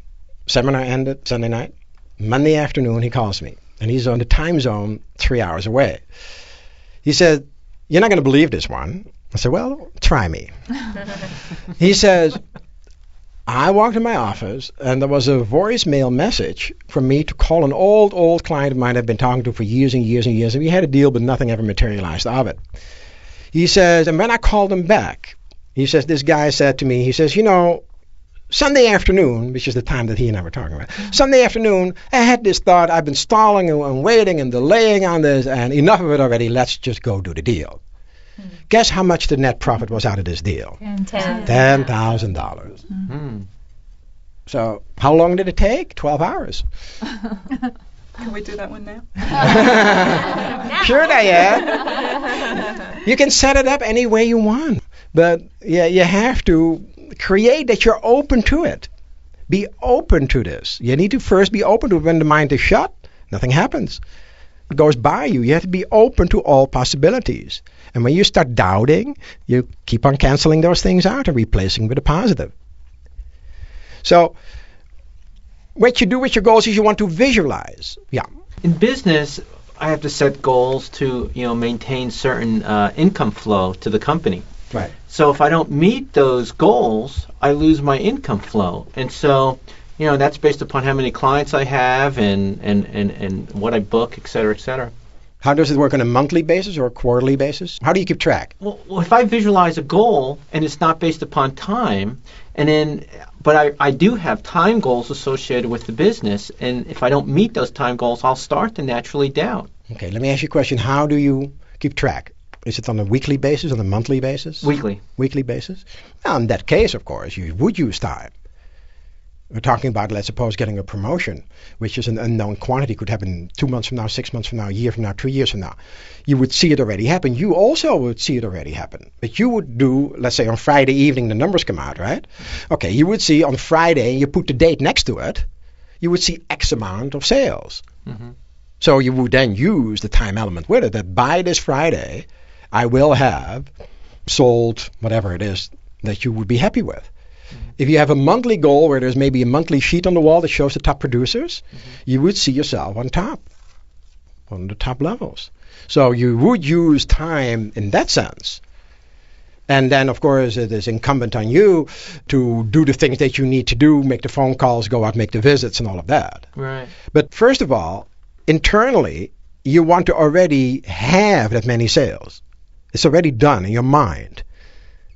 Mm-hmm. Okay, that is where visualization takes place. So you visualize your end result. How do you visualize your end result? You see it on the sheet that you normally have. In other words, make it real. If you have it on a particular sheet in your calendar or wherever you have it, or it's on a separate whatever you use, you would mentally see the date of the next Friday's date, and you would then see how many sales. If you have a monthly goal, you would see the end of the month. Mentally, it has already happened. You already have it. Now, at the physical objective level, you still have to go out and do the work, of course. Right. But you see, if the goal is clear up here, then you automatically will do the right things and take the right actions and call the right people to get there. If the goal is unclear, you're not going to get any help. So you want to be mentally clear about specifically what it is that you want and be unconcerned about whom is going to buy the product or service. It doesn't make any difference to you. Some salespeople, do they focus all their attention on this one person? And then when the one person doesn't buy, they go, oh my God, the whole month is shot because that's the one they counted on. Become totally unconcerned about whom is going to buy. Because the only thing that counts is the numbers at the end, right? I mean, you don't care whether it was person A, or person B, or person C. See, that way you take away all the pressure because you allow it to come any way it wants to, as long as it gets there, right? It doesn't make any difference. Right. So subjectively, it is already done internally. Objectively, physically, you have to make the phone calls, get yourself centered, do all the right things that you know how to do. So I need to ask this. So what happens the first time that I do the visualization and I visualize I'm going to bring in a certain amount of income by the end of the week or by the end of the month, and what happens if I don't meet that? What do I do? Well, then you give yourself credit for what you did do, and you do a little extra the next month. Very good. In other words, if your goal is 10,000, you come in with 9,200, instead of getting down on yourself, you should congratulate yourself. Pat yourself on the back. Go to somebody else and say, give me a pat on the back, will you? The person's going to pat you on the back. So what was that for? So, well, I reached 92% of my goal. So I'm going to set a little higher next month because it proves to me that how close I can get, I'm going to up it up a little bit. So you want to work from the positive. Instead of putting yourself down for not getting it, give yourself credit for what you did do. You have to take a leaf out of the book of animal trainers. You know, they have learned, the real good ones. The old ones use the whip. The good ones do not. What they do with the animals, they only reward the correct action. They don't say anything if it is the incorrect action.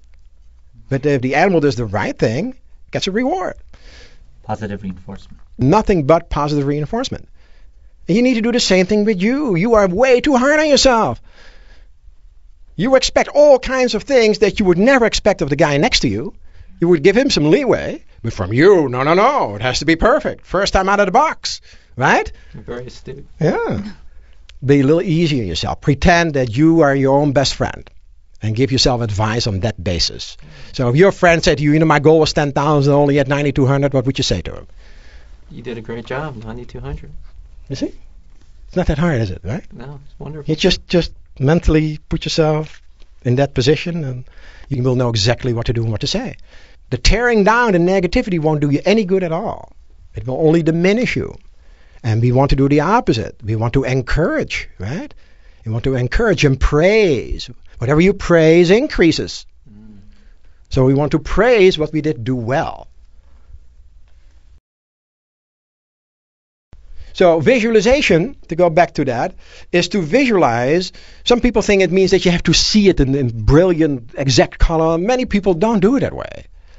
So if you're one of the people who, when you close your eyes and you think of your goal, it is vague, that is perfectly okay. That does not mean you're doing it wrong. It just means that is your way of doing it. And there's no wrong way to do it.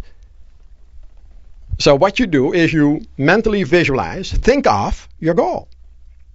You either can see it, or you can sense it, or you can feel it. Most people use the seeing part, but some people use the sensing part. They just sense. They feel a certain way. So whatever works for you is the right way. So that's the key to visualization, to use whatever works for you, to either see it, sense it, or feel it. And visualization has been used very powerfully by many, many, many different people. This is one of the integral parts that we teach. The story I read about Roger Bannister, this is an old story. Roger Bannister in 1954 was the first human being to run the mile in under 4 minutes. Now, here is something that no one had ever done before. As a matter of fact, the belief system was that the human body could not run that fast, that the heart would explode, literally. The doctors in those times, the blood vessels wouldn't be able to pump up. No, really. The belief system was totally, absolutely that this was impossible. So what I became intrigued with is how did he make this believable to himself? And I found out it was his coach that helped him. Because, of course, his coach had broken down the mile in 4 1/4 miles. And he said to him one day, he said, I went over all the stats and I found out that at one time or another in the last month, you have run every 1/4 mile under 1 minute. If you can string together 4 quarters like that, you do the whole thing under 4 minutes. And all of a sudden, it became believable. Of course, this was something that he had already done. It was just a question of stringing them together at the right time. Second thing that he did is he visualized every night. Every night before he went to sleep, he visualized himself breaking the 4-minute mile. And then after several months of this, he went out and did it. That's actually only part of the story, because I've been telling you now for the last couple of hours how strong belief systems are, right? Now here's my point. Within 30 days, there were 2 other runners who did it. Within the next year, 37 other runners. Within the next 2 years, 200. Guess what made the difference? What changed between the people that could not do it and all of a sudden within the first year 37 did it? What happened to their belief systems? What they believed. They changed, right? Yeah. They changed their belief system. That's the only thing they changed. Nothing else changed. Nothing else. They already were world-class runners. They didn't change anything other than their belief system. That's how powerful your belief system is. So I want you to create a very powerful belief system about that abundance and prosperity is your birthright and is always available to you. No ands, ifs, and buts. What if a negative thought comes up when you have a positive image? Okay, the question is, you guys should know the answer by now. What if a negative thought comes up? Cancel the thought, keep the image? Is that Cancel the negative thought and keep the and image. create a positive image. You see, the thoughts, the words are left brain activity. And pictures come from the right side of your brain. So the right side of your brain is creating the picture, and the left side of your brain may try to run interference. Yes. So you need to be aware of that and then be able to counteract it by canceling that one out. In other words, what you're telling your left side of your brain is, don't bother me, I'm busy. Amen. Okay, I was teaching a class in Florida, and I was teaching the Success and Prosperity Seminar. It's a 2-day program, and I had a 93-year-old student in that class. Would you believe, to be 93 years old? So I want to learn more about abundance and prosperity. It's the right attitude to have, right? It's never too late. And I asked her, I was chatting with her during one of the breaks, and so I said, you're 93 years, she had told me she was very proud of I'm 93. I said, you're 93 years old. I said, when you look back on your life, what happens? What thoughts do you have? What are you happy about? What are you unhappy about? What do you regret? And she said, when I look back, the only thing I regret are the things that I did not do. In other words, she did not regret the things that she tried to do and didn't work out. The things she failed at, the things that were not pleasant, she didn't have no regrets about that.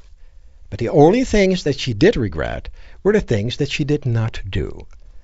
So when you make your list of things that you want to do, make it a nice long list.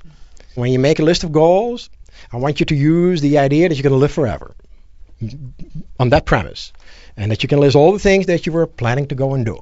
And then out of that list, narrow down the ones you have the strongest desire for. The strongest desire, belief, and expectation. And then those, go after them, because I don't want you to be 93 years old and tell me that you regretted not doing them. Because I'm going to give you no excuse, right? Many people give up way too soon. Way too soon. They try it once. If it doesn't work, they stop. 2 times, they stop. It takes many, many tries to sometimes make it work. You don't know. It may take 4 tries. It may take 6. It may take 10. It may take many, many tries. That is why it's so important to really work on your belief system, that you're very clear on what you want. Because if you're truly clear on what you want, you see, it's easy to stay with it. If there's that doubt and fear, then it becomes easy to quit. So you want to make it easy for yourself to hang in there and understand that you're going to go out there and there's going to be resistance, because if it's a new idea, people are not going to say, oh, yes, we'll do it. They're going to come up with objections. That's all natural, all part of it. And you learn how to handle it, because you're going to hear the same thing over and over again. So you formulate the exact right answer for it. And then you just keep on going till you find the right person. And if you look in history, the extreme would be Thomas Edison, 10,000 tries before the light bulb, right? How about Walt Disney, for instance, who tried over 300 banks before somebody actually loaned him the money? How many people would have quit after the second one? But if you truly believe in what you have to offer, you'll find a way. So let's finish this up by going over the 5 steps. Have a definite goal. Step number 1. Take all the time you need to settle on that one, because nothing else is going to work unless you're sure on that one. So have a definite goal. So pick the goals that you have. If you have a list of 5 or 6 goals, you can pick short-term and long-term goals. Short-term would be, I want this within the next 3 months. Longer-term goals, I want this within the next 3 years, for instance. But pick definite goals. Be willing to do what it takes. We already explained that, right? Visualize your end result, not in between steps, but the end result. The end result, it is already done, you already have it, you already have achieved it. Believe it and expect it. And then the last step is be persistent. I'm considering a career change, and I'm clear that I want to do work in TV production. Okay. I'm not clear about what the form of the job is. Okay. I know what my strengths are. So how would you visualize that? If you could have the ideal job, what would it be? It would be a job where I could use my creative abilities as well as my organizational. No, that's not what I'm asking you. Okay. What kind of work would you do if you could have your ideal work? Is there a position that exists currently that would encompass what you want? Assisting a director. Okay. That would be your goal? You see, you need to narrow it down. It is much too loose to say I want to be able to use my creative abilities, because you can use your creative abilities picking up cans off the street. That is much too loose. It's like to somebody that says, I want more money. Somebody that says, I want more money, I give him a penny. And they look at me real funny. I said, wait, you said you want more money? You have more money now than you had before. I gave you an extra penny, right? Yeah. So unless you know specifically how much more money you want, your brain says, is happy, right? One more penny, you had more than before. Let's go on to the next problem. Keep in mind, it's very literal up here. So if you say, I want to be creative, that's much too loose. This is the job, assistant director. Fine. See yourself doing the functions of an assistant director. You know what they are, right? Yes. So that's the end result picture.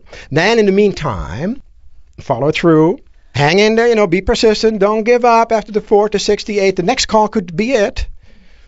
And if you are mentally focused on what you want, you know precisely what it is that you want, you're willing to pay the price for it that you want, you basically become unstoppable.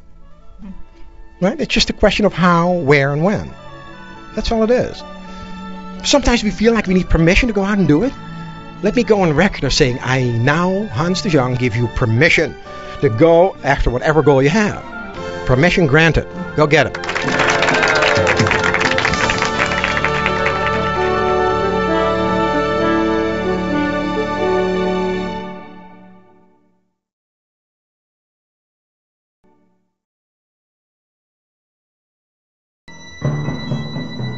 We will now start with the Silva mental training exercises. They are done with eyes closed and, of course, never in a moving vehicle. You will hear the alpha sound in the background. By listening to this tape at alpha, you will center yourself and learn at a deeper subjective level, making it easier and faster for you to achieve your goals. We will start this exercise with the 3-to-1 method. Find a comfortable position, close your eyes, take a deep breath, and while exhaling, mentally repeat and visualize the number 3 3 times. Take another deep breath, and while exhaling, mentally repeat and visualize the number 2 3 times. Take another deep breath, and while exhaling, mentally repeat and visualize the number 1 3 times. You are now at level 1. This is the basic plane level that you can use for a purpose, any purpose you desire. To help you enter a deeper, healthier level of mind, I am going to count from 10 to 1. On every descending number, you'll feel yourself going deeper, and you will enter a deeper, healthier level of mind. 10, 9, feel going deeper. 8, 7, 6, deeper and deeper. 5, 4, 3, deeper and deeper. 2, 1. You are now at a deeper, healthier level of mind, deeper than before. To help you enter a deeper, healthier level of mind, I'm going to direct your attention to different parts of your body. Concentrate your sense of awareness on your scalp, the skin that covers your head. You will detect a fine vibration, a tingling sensation that is there, a feeling of warmth caused by circulation. Now release and relax all tensions and ligament pressures from this part of your head completely and place it in a deep state of relaxation that will continue to get deeper and deeper as we continue. Concentrate your sense of awareness on your forehead, the skin that covers your forehead. You will detect a fine vibration, a tingling sensation that is there, a feeling of warmth caused by circulation. Now release and relax all tensions and ligament pressures from this part of your head completely and place it in a deep state of relaxation that will continue to get deeper and deeper as we continue. Concentrate your sense of awareness on the eyelids and the tissues surrounding your eyes. You will detect a fine vibration, a tingling sensation that is there, a feeling of warmth caused by circulation. Now release and relax all tensions and ligament pressures from this part of your head completely and place it in a deep state of relaxation that will continue to get deeper and deeper as we continue. Concentrate your sense of awareness on your face, the skin covering your cheeks. You will detect a fine vibration, a tingling sensation that is there, a feeling of warmth caused by circulation. Now release and relax all tensions and ligament pressures from this part of your head completely and place it in a deep state of relaxation that will continue to get deeper and deeper as we continue. Concentrate on the outer portion of your throat, the skin covering your throat area. You will detect a fine vibration, a tingling sensation that is there, a feeling of warmth caused by circulation. Now release and relax all tensions and ligament pressures from this part of your body completely and place it in a deep state of relaxation that will continue to get deeper and deeper as we continue. Concentrate within the throat area and relax all tensions and ligament pressures from this part of your body and place this part of your body in a deep state of relaxation, going deeper and deeper every time. Concentrate on your shoulders. Feel your clothing in contact with your body. Feel the skin and the vibration of the skin covering this part of your body. Relax all tensions and ligament pressures and place this part of your body in a deep state of relaxation, going deeper and deeper every time. Concentrate on your chest. Feel your clothing in contact with this part of your body. Feel the skin and the vibration of your skin covering this part of your body. Relax all tensions and ligament pressures and place this part of your body in a deep state of relaxation that is going deeper and deeper every time. Concentrate within the chest area. Relax all organs, relax all glands, relax all tissues, including the cells themselves, and cause them to function in a rhythmic, healthy manner. Concentrate on your abdomen. Feel the clothing in contact with this part of your body. Feel the skin and the vibration of your skin covering this part of your body. Relax all tensions and ligament pressures and place this part of your body in a deep state of relaxation that is going deeper and deeper every time. Concentrate within the abdominal area. Relax all organs, relax all glands, relax all tissues, including the cells themselves, and cause them to function in a rhythmic, healthy manner. Concentrate on your thighs. Feel your clothing in contact with this part of your body. Feel the skin and the vibration of your skin covering this part of your body. Relax all tensions and ligament pressures and place this part of your body in a deep state of relaxation that is going deeper and deeper every time.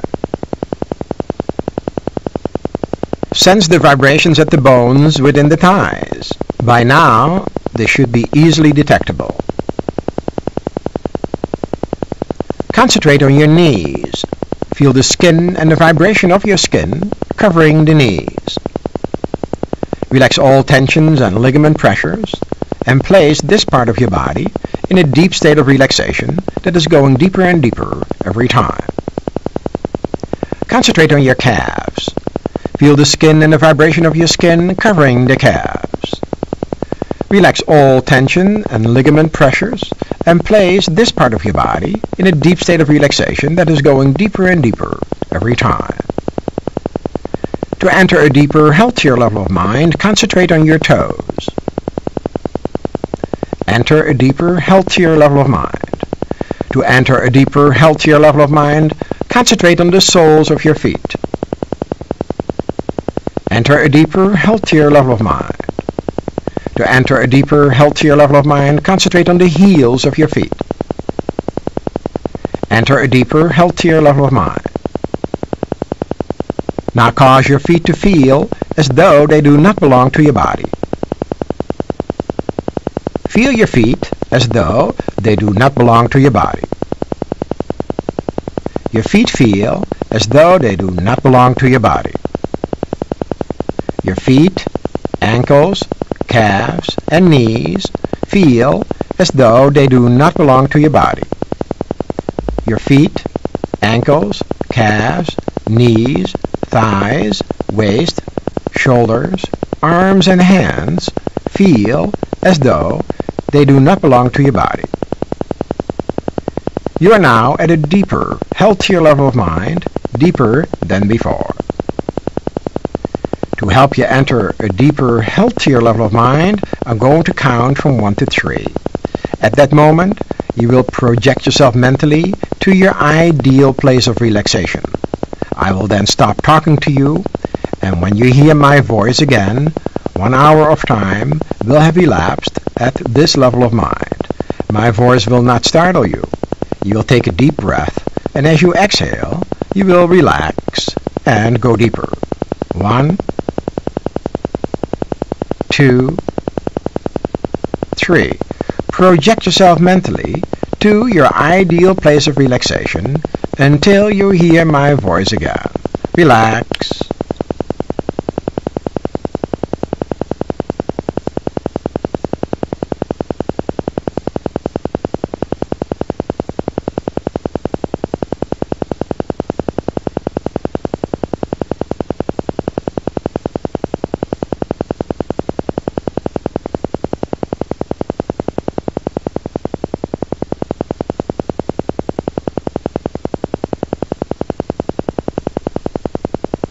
Relax.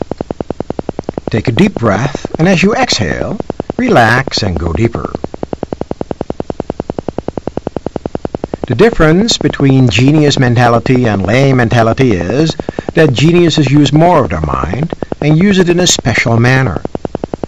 You are now able to use more of your mind and to use it in a special manner. The following statements are to be repeated mentally after me. My increasing mental faculties are for serving humanity better.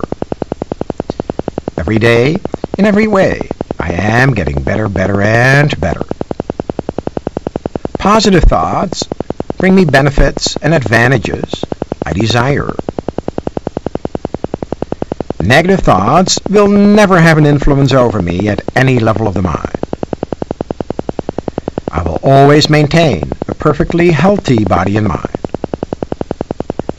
I have full control and complete dominion over my faculties and senses at this level of the mind or any other level, including the outer conscious level, and this is so.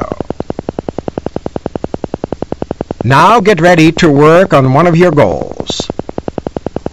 Prosperity and abundance are natural. See, sense, and feel that this is so.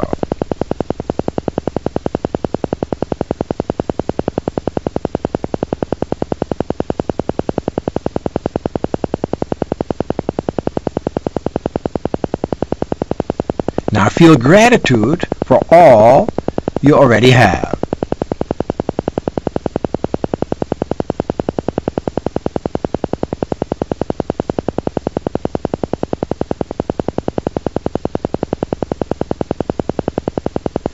Now think of one of your important goals.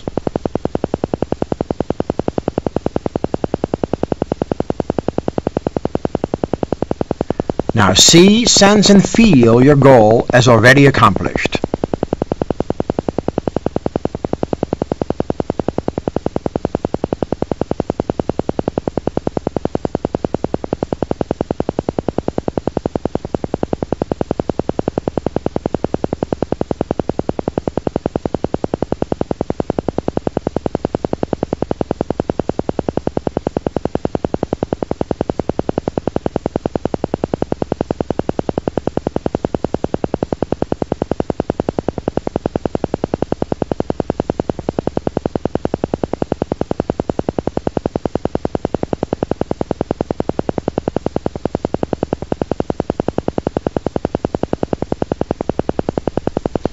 Every time you function at these levels of the mind, you will receive beneficial effects physically and mentally.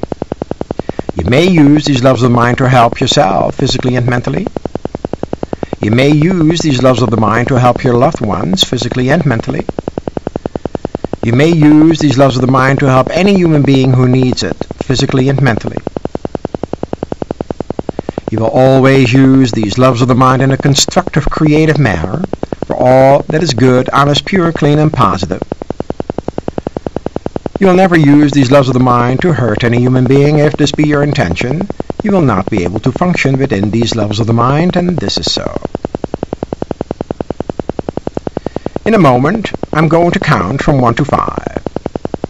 At that moment, you will open your eyes, be wide awake, feeling fine and in perfect health, feeling better than before. You have no ill effects whatsoever in your head, no headache, no ill effects whatsoever in your hearing, no buzzing in your ears, no ill effects whatsoever in your vision and eyesight. Vision, eyesight, and hearing improve every time you function at these levels of mind. 1, 2, coming out slowly now. 3. At the count of 5, you will open your eyes, be wide awake, feeling fine and in perfect health, feeling better than before. 4, 5, eyes open, wide awake, feeling fine and in perfect health, feeling better than before.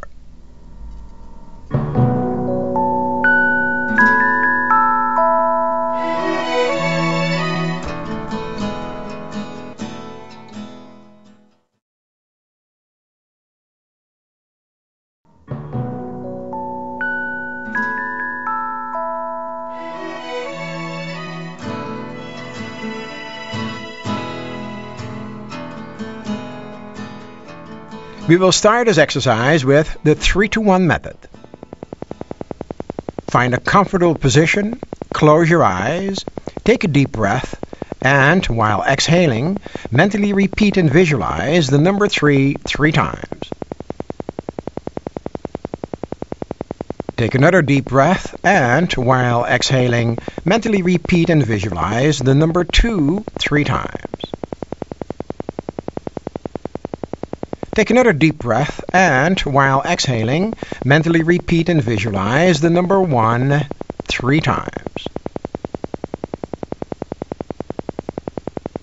You are now at level 1. This is the basic plane level that you can use for a purpose, any purpose you desire. To help you enter a deeper, healthier level of mind, I am going to count from 10 to 1. On every descending number, you'll feel yourself going deeper, and you will enter a deeper, healthier level of mind. 10, 9, feel going deeper. 8, 7, 6, deeper and deeper. 5, 4, 3, deeper and deeper. 2, 1. You are now at a deeper, healthier level of mind, deeper than before. To help you enter a deeper, healthier level of mind, I'm going to direct your attention to different parts of your body. Concentrate your sense of awareness on your scalp, the skin that covers your head. You will detect a fine vibration, a tingling sensation that is there, a feeling of warmth caused by circulation. Now release and relax all tensions and ligament pressures from this part of your head completely and place it in a deep state of relaxation that will continue to get deeper and deeper as we continue. Concentrate your sense of awareness on your forehead, the skin that covers your forehead. You will detect a fine vibration, a tingling sensation that is there, a feeling of warmth caused by circulation. Now release and relax all tensions and ligament pressures from this part of your head completely and place it in a deep state of relaxation that will continue to get deeper and deeper as we continue. Concentrate your sense of awareness on the eyelids and the tissues surrounding your eyes. You will detect a fine vibration, a tingling sensation that is there, a feeling of warmth caused by circulation. Now release and relax all tensions and ligament pressures from this part of your head completely and place it in a deep state of relaxation that will continue to get deeper and deeper as we continue. Concentrate your sense of awareness on your face, the skin covering your cheeks. You will detect a fine vibration, a tingling sensation that is there, a feeling of warmth caused by circulation. Now release and relax all tensions and ligament pressures from this part of your head completely and place it in a deep state of relaxation that will continue to get deeper and deeper as we continue. Concentrate on the outer portion of your throat, the skin covering your throat area. You will detect a fine vibration, a tingling sensation that is there, a feeling of warmth caused by circulation. Now release and relax all tensions and ligament pressures from this part of your body completely and place it in a deep state of relaxation that will continue to get deeper and deeper as we continue. Concentrate within the throat area and relax all tensions and ligament pressures from this part of your body and place this part of your body in a deep state of relaxation, going deeper and deeper every time. Concentrate on your shoulders. Feel your clothing in contact with your body. Feel the skin and the vibration of the skin covering this part of your body. Relax all tensions and ligament pressures and place this part of your body in a deep state of relaxation, going deeper and deeper every time. Concentrate on your chest. Feel your clothing in contact with this part of your body. Feel the skin and the vibration of your skin covering this part of your body. Relax all tensions and ligament pressures and place this part of your body in a deep state of relaxation that is going deeper and deeper every time. Concentrate within the chest area. Relax all organs, relax all glands, relax all tissues, including the cells themselves, and cause them to function in a rhythmic, healthy manner. Concentrate on your abdomen. Feel the clothing in contact with this part of your body. Feel the skin and the vibration of your skin covering this part of your body. Relax all tensions and ligament pressures and place this part of your body in a deep state of relaxation that is going deeper and deeper every time. Concentrate within the abdominal area. Relax all organs, relax all glands, relax all tissues, including the cells themselves, and cause them to function in a rhythmic, healthy manner. Concentrate on your thighs. Feel your clothing in contact with this part of your body. Feel the skin and the vibration of your skin covering this part of your body. Relax all tensions and ligament pressures and place this part of your body in a deep state of relaxation that is going deeper and deeper every time. Sense the vibrations at the bones within the thighs. By now, they should be easily detectable. Concentrate on your knees. Feel the skin and the vibration of your skin covering the knees. Relax all tensions and ligament pressures and place this part of your body in a deep state of relaxation that is going deeper and deeper every time. Concentrate on your calves. Feel the skin and the vibration of your skin covering the calves. Relax all tension and ligament pressures and place this part of your body in a deep state of relaxation that is going deeper and deeper every time. To enter a deeper, healthier level of mind, concentrate on your toes. Enter a deeper, healthier level of mind. To enter a deeper, healthier level of mind, concentrate on the soles of your feet. Enter a deeper, healthier level of mind. To enter a deeper, healthier level of mind, concentrate on the heels of your feet. Enter a deeper, healthier level of mind. Now cause your feet to feel as though they do not belong to your body. Feel your feet as though they do not belong to your body. Your feet feel as though they do not belong to your body. Your feet, ankles, calves, and knees feel as though they do not belong to your body. Your feet, ankles, calves, knees, thighs, waist, shoulders, arms, and hands feel as though they do not belong to your body. You are now at a deeper, healthier level of mind, deeper than before. To help you enter a deeper, healthier level of mind, I'm going to count from 1 to 3. At that moment, you will project yourself mentally to your ideal place of relaxation. I will then stop talking to you, and when you hear my voice again, 1 hour of time will have elapsed at this level of mind. My voice will not startle you. You will take a deep breath, and as you exhale, you will relax and go deeper. 1, 2, 3. Project yourself mentally to your ideal place of relaxation until you hear my voice again. Relax.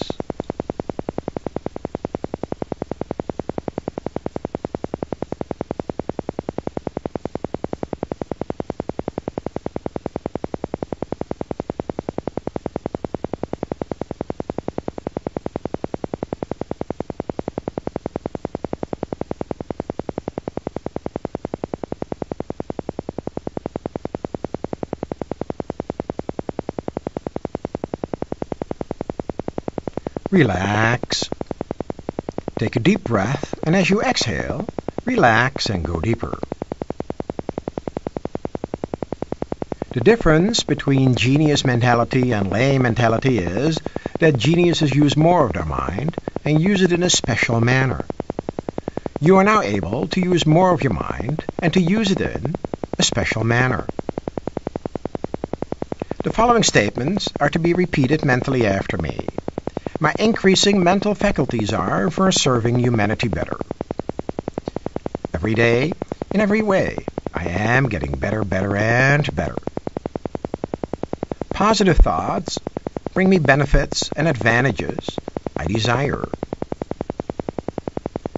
Negative thoughts will never have an influence over me at any level of the mind. I will always maintain a perfectly healthy body and mind. I have full control and complete dominion over my faculties and senses at this level of the mind or any other level, including the outer conscious level, and this is so. Prosperity and abundance are always available to me. I feel naturally abundant. experience unlimited happiness, prosperity, and abundance. All my needs are met. I have courage. I take responsibility. I take action. I attract prosperity and abundance. I stay focused on my end results. I feel good about money, abundance, and prosperity. Every time you function at these levels of the mind, you will receive beneficial effects physically and mentally. You may use these levels of the mind to help yourself physically and mentally. You may use these levels of the mind to help your loved ones physically and mentally. You may use these levels of the mind to help any human being who needs it physically and mentally. You will always use these levels of the mind in a constructive, creative manner for all that is good, honest, pure, clean, and positive. You will never use these levels of the mind to hurt any human being. If this be your intention, you will not be able to function within these levels of the mind, and this is so. In a moment, I'm going to count from 1 to 5. At that moment, you will open your eyes, be wide awake, feeling fine and in perfect health, feeling better than before. You have no ill effects whatsoever in your head, no headache, no ill effects whatsoever in your hearing, no buzzing in your ears, no ill effects whatsoever in your vision and eyesight. Vision, eyesight, and hearing improve every time you function at these levels of mind. 1, 2, coming out slowly now. 3. At the count of 5, you will open your eyes, be wide awake, feeling fine and in perfect health, feeling better than before. 4, 5, eyes open, wide awake, feeling fine and in perfect health, feeling better than before.